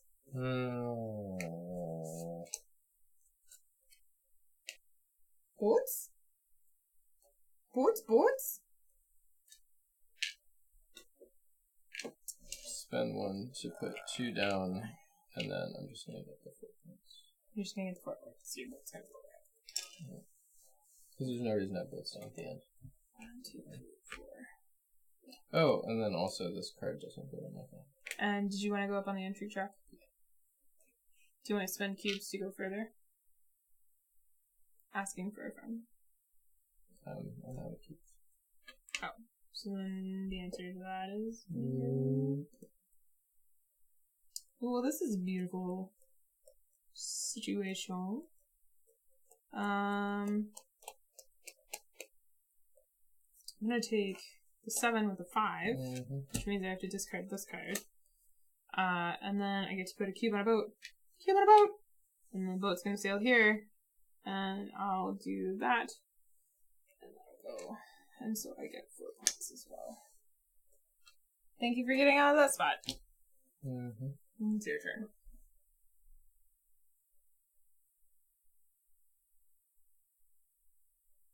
Firenze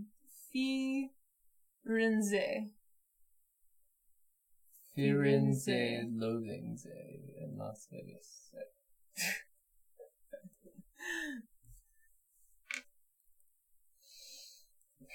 I'm doing it. He's doing it. Everything gets me a point, so This way I at least get an extra point. Okay, so you get a point for going up the step. Okay. Oh no, I don't get an extra point. Is there any reason I would want a cube?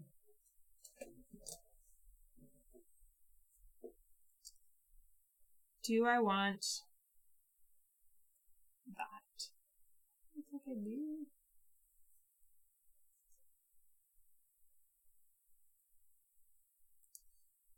No. Like, don't think.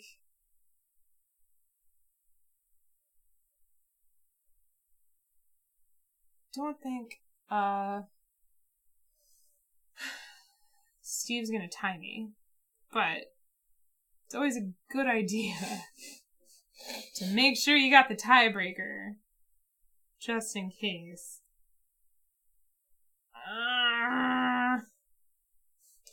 Like, what's in-game points again?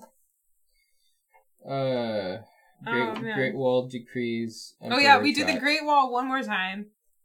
Decrees, the thingy, and then the jade. Yeah, so he's gonna get 2 more points from that, a point from that. Yeah, so I'm only getting 3 points. Potentially 3 more points from... Matchmaker, make me a match, find me a find, catch me a catch. Yeah, we sing that a lot in this house now. Yeah. Sound of music just gets in your head. It does. If I get 1 more travel token, I can turn it in for 2 points. And... Sorry, I'm just like... Ohaime would have named a group of corgis a loaf. That's a group of sleeping corgis. Oh, it's a loaf. What do you call a group of sleeping corgis? A bakery.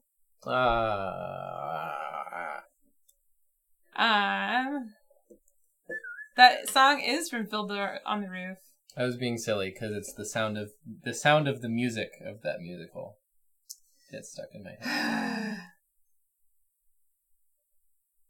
I'm sorry, I'm APing so hard.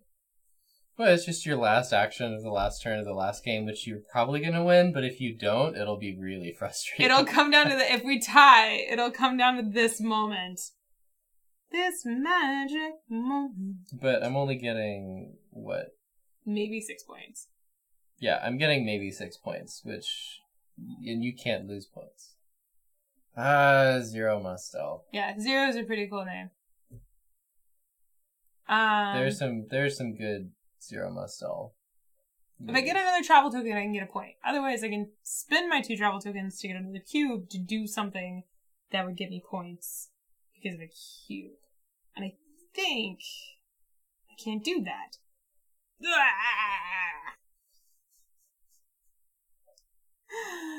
Yeah, the Producers is the best Zero, I think, and like the remake was good, of course. The Matthew Broderick, I forget the other guy one, but the original Producers was so good.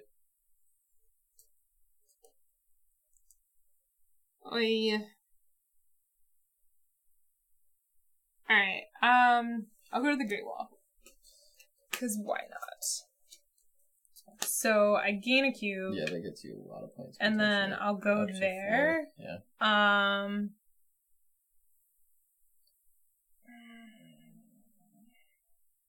I guess clearing off the Great Wall right at the end of the game is dangerous because we do partial scoring.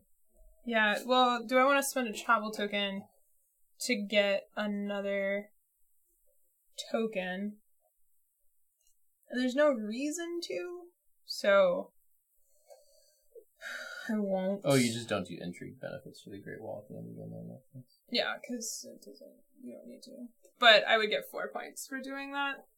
Whereas, yeah, the most points I could get otherwise was tying you, or I think I figured out I could get 3 points. So I get the most points that way. Okay, so end of day phase. We checked for matches. I have 2 7s and a 4. So I match. Oh, darn. 3 times. I have 3 4s. But. We just each. Oh, snaps. No, because I only match 2 of the dice, right? I don't match the 3rd die? No, So. Okay, so I get 3 cubes because I have 3 cards that match. You get 4. No, 6 cubes. You get 6 cubes because each of your. So these 3 match 1 dice, and then these 3 also match another dice. So Steve gets 6 cubes for that. I don't know if that gives me the end game.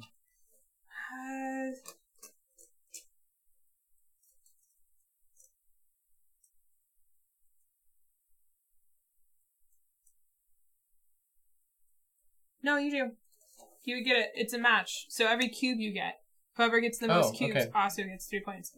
So you get 4 points, 3 for the thing, and then 1 for being on top of the steps already. And then our boats would move. Did I get that extra one? Yes. Then our boats would move. We don't have any boats, so it doesn't matter. So then we do in-game scoring because the game's over. The first thing we do is we resolve the Great Wall of China one more time. I have the most. We just say it's done. I have the most, so I get 3 points, plus I get to go up a step, but I'm done, so I get 4 points. So, boom. Then we resolve. Vince double checked that. Yeah, I got 6. Question from BGG. So I think we said earlier in the stream that it wasn't the number of cubes. No, so I did. Clarifying. Yeah. Then I recorrected. Then any decrees that give us final points. I'm the only one that has one. I get 2 points for every cube I did a harbor score on, so I get 6 points from that. So I'm over here on 38. Well, you went pretty far. Yep. And then we gain points for where we are on this track. So Steve's gonna get 7 points. So he's at 31, and I'll get 5 points, please. 1, 2, 3, 4, 5. Yep. And then Jade. I have no Jade. Steve has a single Jade, which just gets him a single point. Yep. And then that's it. If neither of us had gotten our envoy to the top, or if one of us had not gotten our envoy to the top, we would have been disqualified. But we both did it. And we reached the Palace of Heavenly Purity. We did, and I win. Who doesn't want to reach the Palace of Heavenly Purity? That's what I'm saying. But I win points. I get points. Yeah, it's clear how many cubes you get. There's an example in the rulebook, which is why I'm like, why do we need a BGG? But Steve hasn't read the rules, so he hasn't seen the example. Because earlier in the stream with the matching, you were saying it was the number of dice matched, not the number of cubes. So then, this is clarifying that. No, I changed that pretty quickly on that point because we had to do it last time. Anyway, log the scores and then we'll talk about things. Well, I'm glad I played yellow.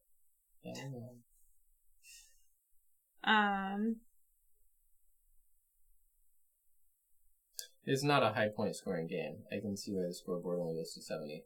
Well, and then you wrap, but still. John would have gotten a lot of points. That's Gugong! So yeah.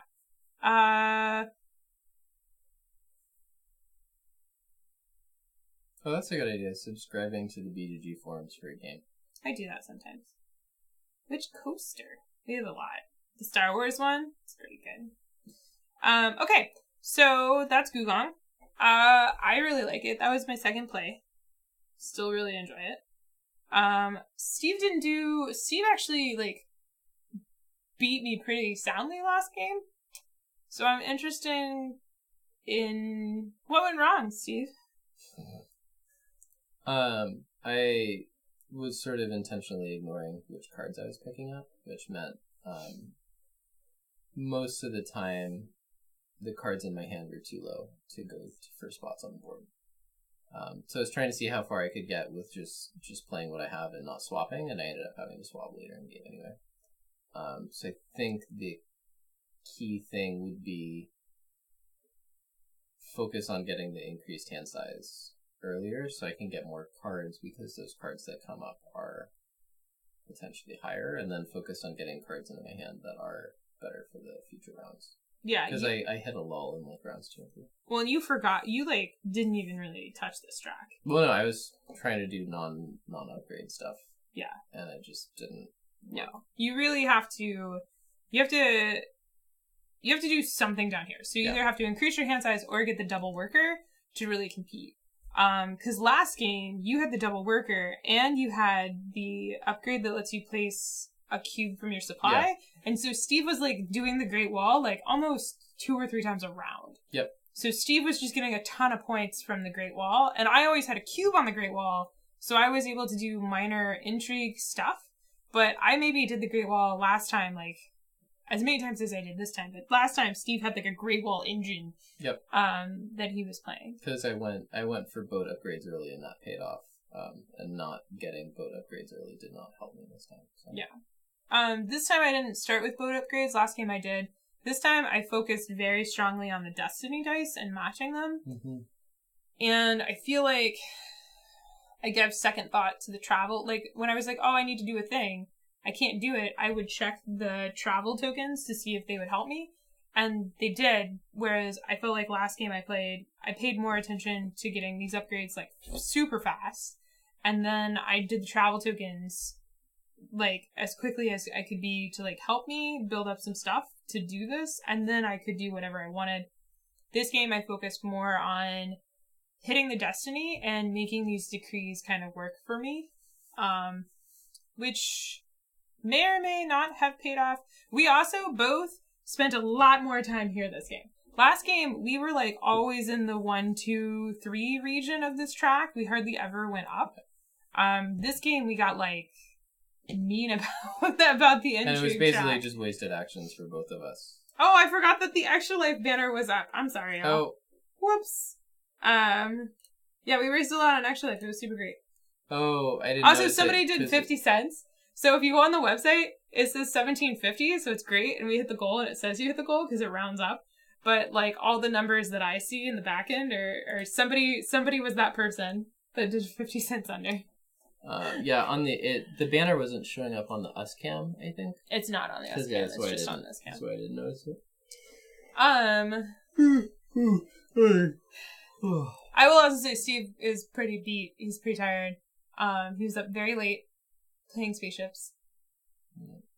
But no, so, it's I like it. I like it a lot. I like it a lot too. I want to play it again. I want to play with, like, different hands, different starting hands, if that makes sense. Mm-hmm. But I do want to play it a lot. I'm curious to see if adding a third or fourth player, it goes up to 5. I think that would be too much for me. There'd be too much swapping of cards on the board, so I couldn't really do what I want. I think 3 or 4. 4 would be stretching it. I think 3 would be more interesting. John would hand us our butts in this game. So. Yeah, you were usually one step ahead of me on the matching. Like, you were consistently getting, like, an extra match for me, because you'd get whichever card. One thing I noticed also, the having to discard a card from your hand to swap and get an action is if the card in your hand is one you need for the match, you can be discarding the card from your hand into here. Yeah.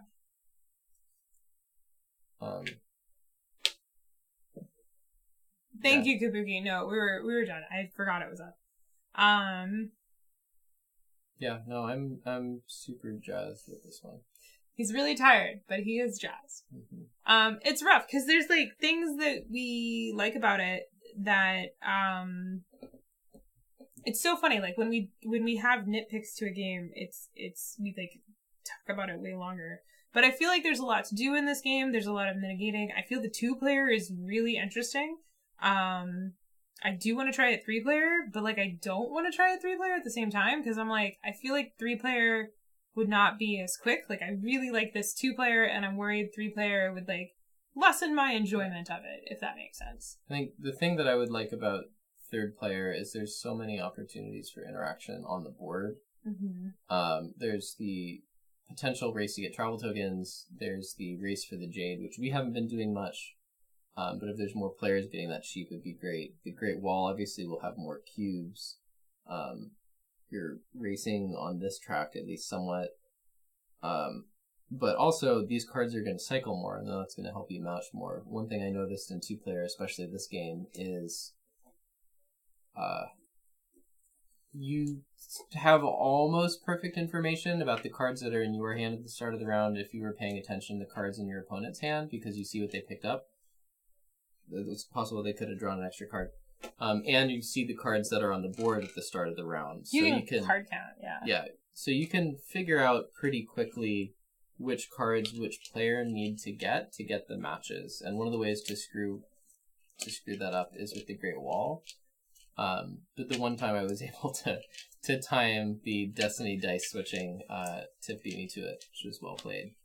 So it's hard to either get the matches or change things to your favor in 2-player. I think things would move more in 3-player because more people are going to be getting the cards, etc. And more cards are changing on the board. So I think that's the main thing I would want to see 3-player is how the cards and everything feel.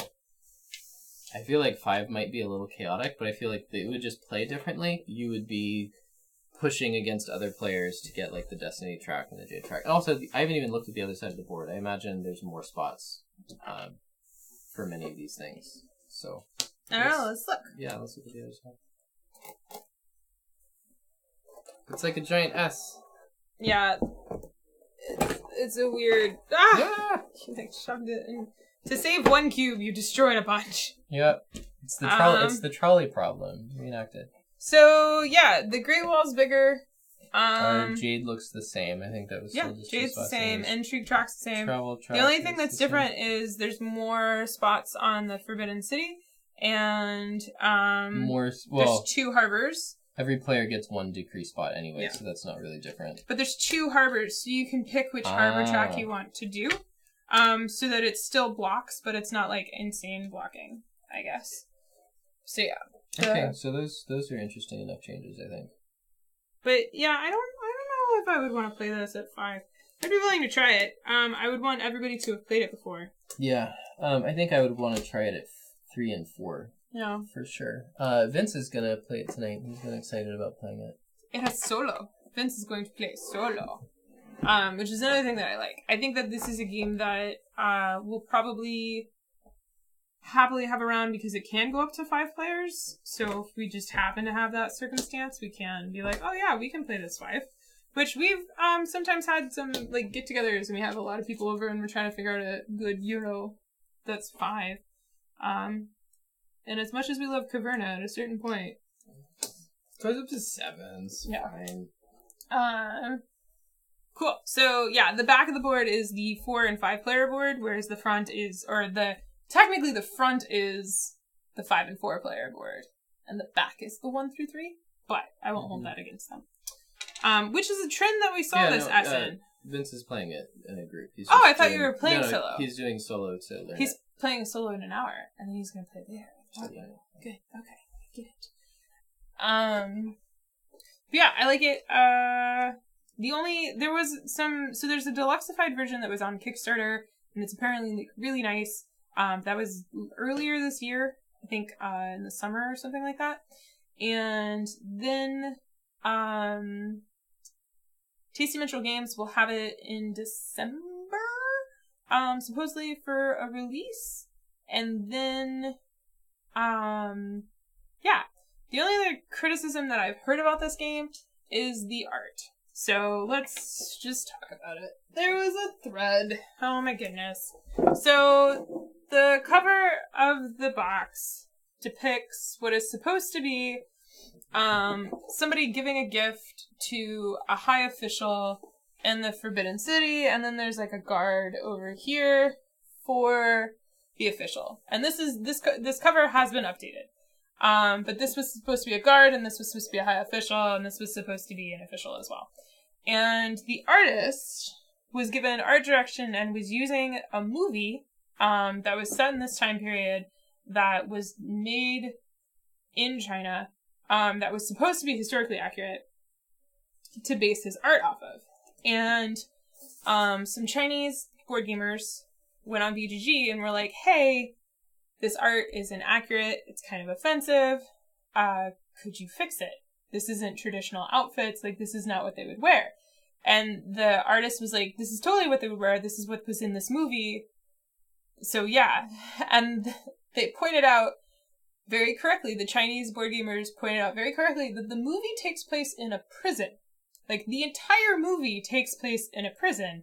And so the artist had been basing his art for the guards and the high officials based off of what the prison warden and the guards at the prison would wear, not what guards and high officials in the Forbidden City would wear. So there was that. And as with any forum discussion on BGG, it got salty. And the designer was kind of abrasive and nonchalant about the fact, and it upset and it ruffled a lot of people's feathers. Game Brewer changed the art. The art is no longer that weird guard. This is now a woman, standing in the back corner, kind of in the shadow. And they updated the official's outfit. So the publisher did change the art to reflect, to be better. It's not like 100,000% accurate, but it's much better, and it's no longer a prison warden outfit and a prison guard outfit. I think, what was your analogy? If someone did a board game cover about like the U.S. Congress, but everybody was in prison jumpsuits? That wasn't me, that was somebody else. Yeah, that was somebody else. But somebody else had said that. Like, if somebody had done like a thing about the founding fathers, and the founding of Parliament, and like Thomas Jefferson was wearing like a prison warden outfit and his like guard was wearing prison stripes or something like that. So the thread is really bad. From the artist gets like super salty, probably because he was given art direction and he just did what he was told for the art direction. So like the BGG threads are just kind of trash fires, because people get really defensive. And it's one of those things where I try to keep in mind, like, if this was a conversation that was happening in person between two people, it would probably be resolved like that. But people get really defensive and they have time to brew, and it's hard to inflect tone and stuff like that when it's just written word. Yep. And so kind of things just escalate. Escalation of saltiness. So a lot of people kind of like blacklisted this game because of the artist's reaction. But I feel that's not fair because the publisher fixed the problem. Like, the publisher was never like, F you guys, this is right. The publisher was like, oh, and fixed it, right? So, yeah. Yeah, and so the people that, the original, yes, Vince is saying that if he recalls, the people that pointed out the mistake, they weren't offended, they were just like, this is inaccurate. And that's true. They didn't come off as offended, but it kind of like escalated. There's like a group. The world is very touchy right now. And if you say like, oh, that's inaccurate, could it be corrected? People are like, oh, you're a social justice warrior. And they just get like sticks up their butts about how not everything has to be PC, or it gets stupid. It gets honestly just super stupid. Yeah. So the drama around this game's art got stupid for, like, no reason, and there's still a lot of, like, memory of that drama hanging around, but not everybody realizes that the drama was resolved very quickly and efficiently and well done, and so there is no more drama, but most people don't know that. Like, nobody really looks up to see if the drama got resolved reasonably. People just like to talk about the fact that there was drama. So that's one of the things I wanted to point out, that yes, they did resolve. Yes, this was an issue. No, it was not a huge of an issue as people think it is. And yes, the publisher did fix it and was very good about fixing it. So, yeah. It was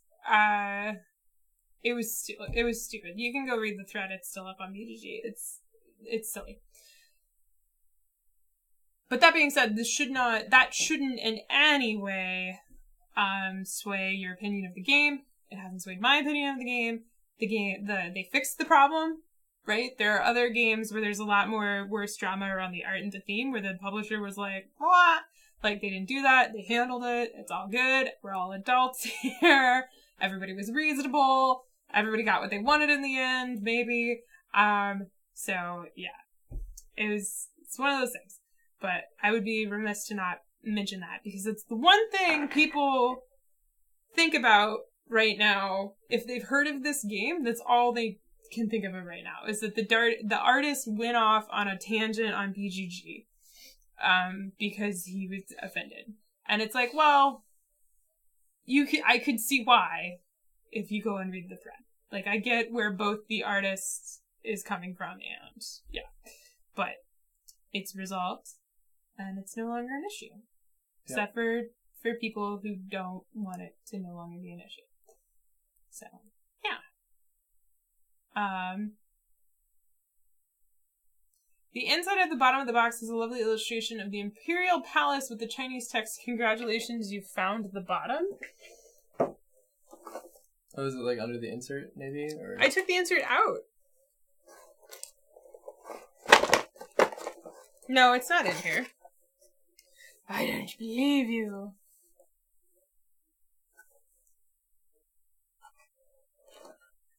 It's a deluxe edition. Yeah, I think it's a deluxe edition. Because this one, there's nothing in here. Alright, on that delightful note, we're going to put this game away off camera. We're going to go and rest. I don't know what you need. Water? Sleeps? More seltzer water. More seltzer water. Maybe some Doctor Who. Oh, yeah, Doctor Who time. We will be streaming again on Thursday, unless we lose the fight to the cold. So we'll be streaming Thursday. I don't know what we're going to stream yet. Thursday, we get to pick. Tuesdays are patrons pick, my patrons pick. So, I will post a poll probably on Thursday for the patrons to pick what it is they would like us to stream. In a lot of those polls, I've been having Ceylon, but Ceylon is no longer in those polls, and if you're a patron, you can find out why, and if you're not a patron, you'll just never know, or you could just become a patron. Your support really does help. It's just $1 a month, and you can set, it's a minimum or a maximum of $1 a month, and that really does help continue, this helps us continue doing this. So yeah, and you'll find out more why it really helps in a patron post, which is kind of, yeah. But, Did you say it was time for that game to sail on? That's awful. So we'll see you all on Thursday, but I will be streaming tomorrow while I paint the figures from Grim Forest. So, a painted copy of Grim Forest was won in our charity auction, and that, I haven't painted that copy yet. So, this week I am painting that copy of Grim Forest, and you can watch me, you can come hang out with me while I paint, during the day. So yeah, tomorrow I'll be painting that, and you can come and hang out. And yeah, it'll be midday. So today I started at like 1, so around that time. Otherwise, thank you for watching this video. If you like this video, feel free to give it a thumbs up. If you're watching it on Twitch, make sure you give it a heart. If you'd like to see more, or make sure you don't miss out on future streams, go ahead and hit the subscribe button and hit the bell to be notified sometimes when we go live. Otherwise, I hope you have a good evening. Thank you, chatters, for hanging out with us, and we'll see you all on a future stream. If your name is Steve, you might want a cup of coffee. I think just gonna go to bed, babe. I think it's just time to go to bed. Yeah. Okay. Good night. All right. Good night.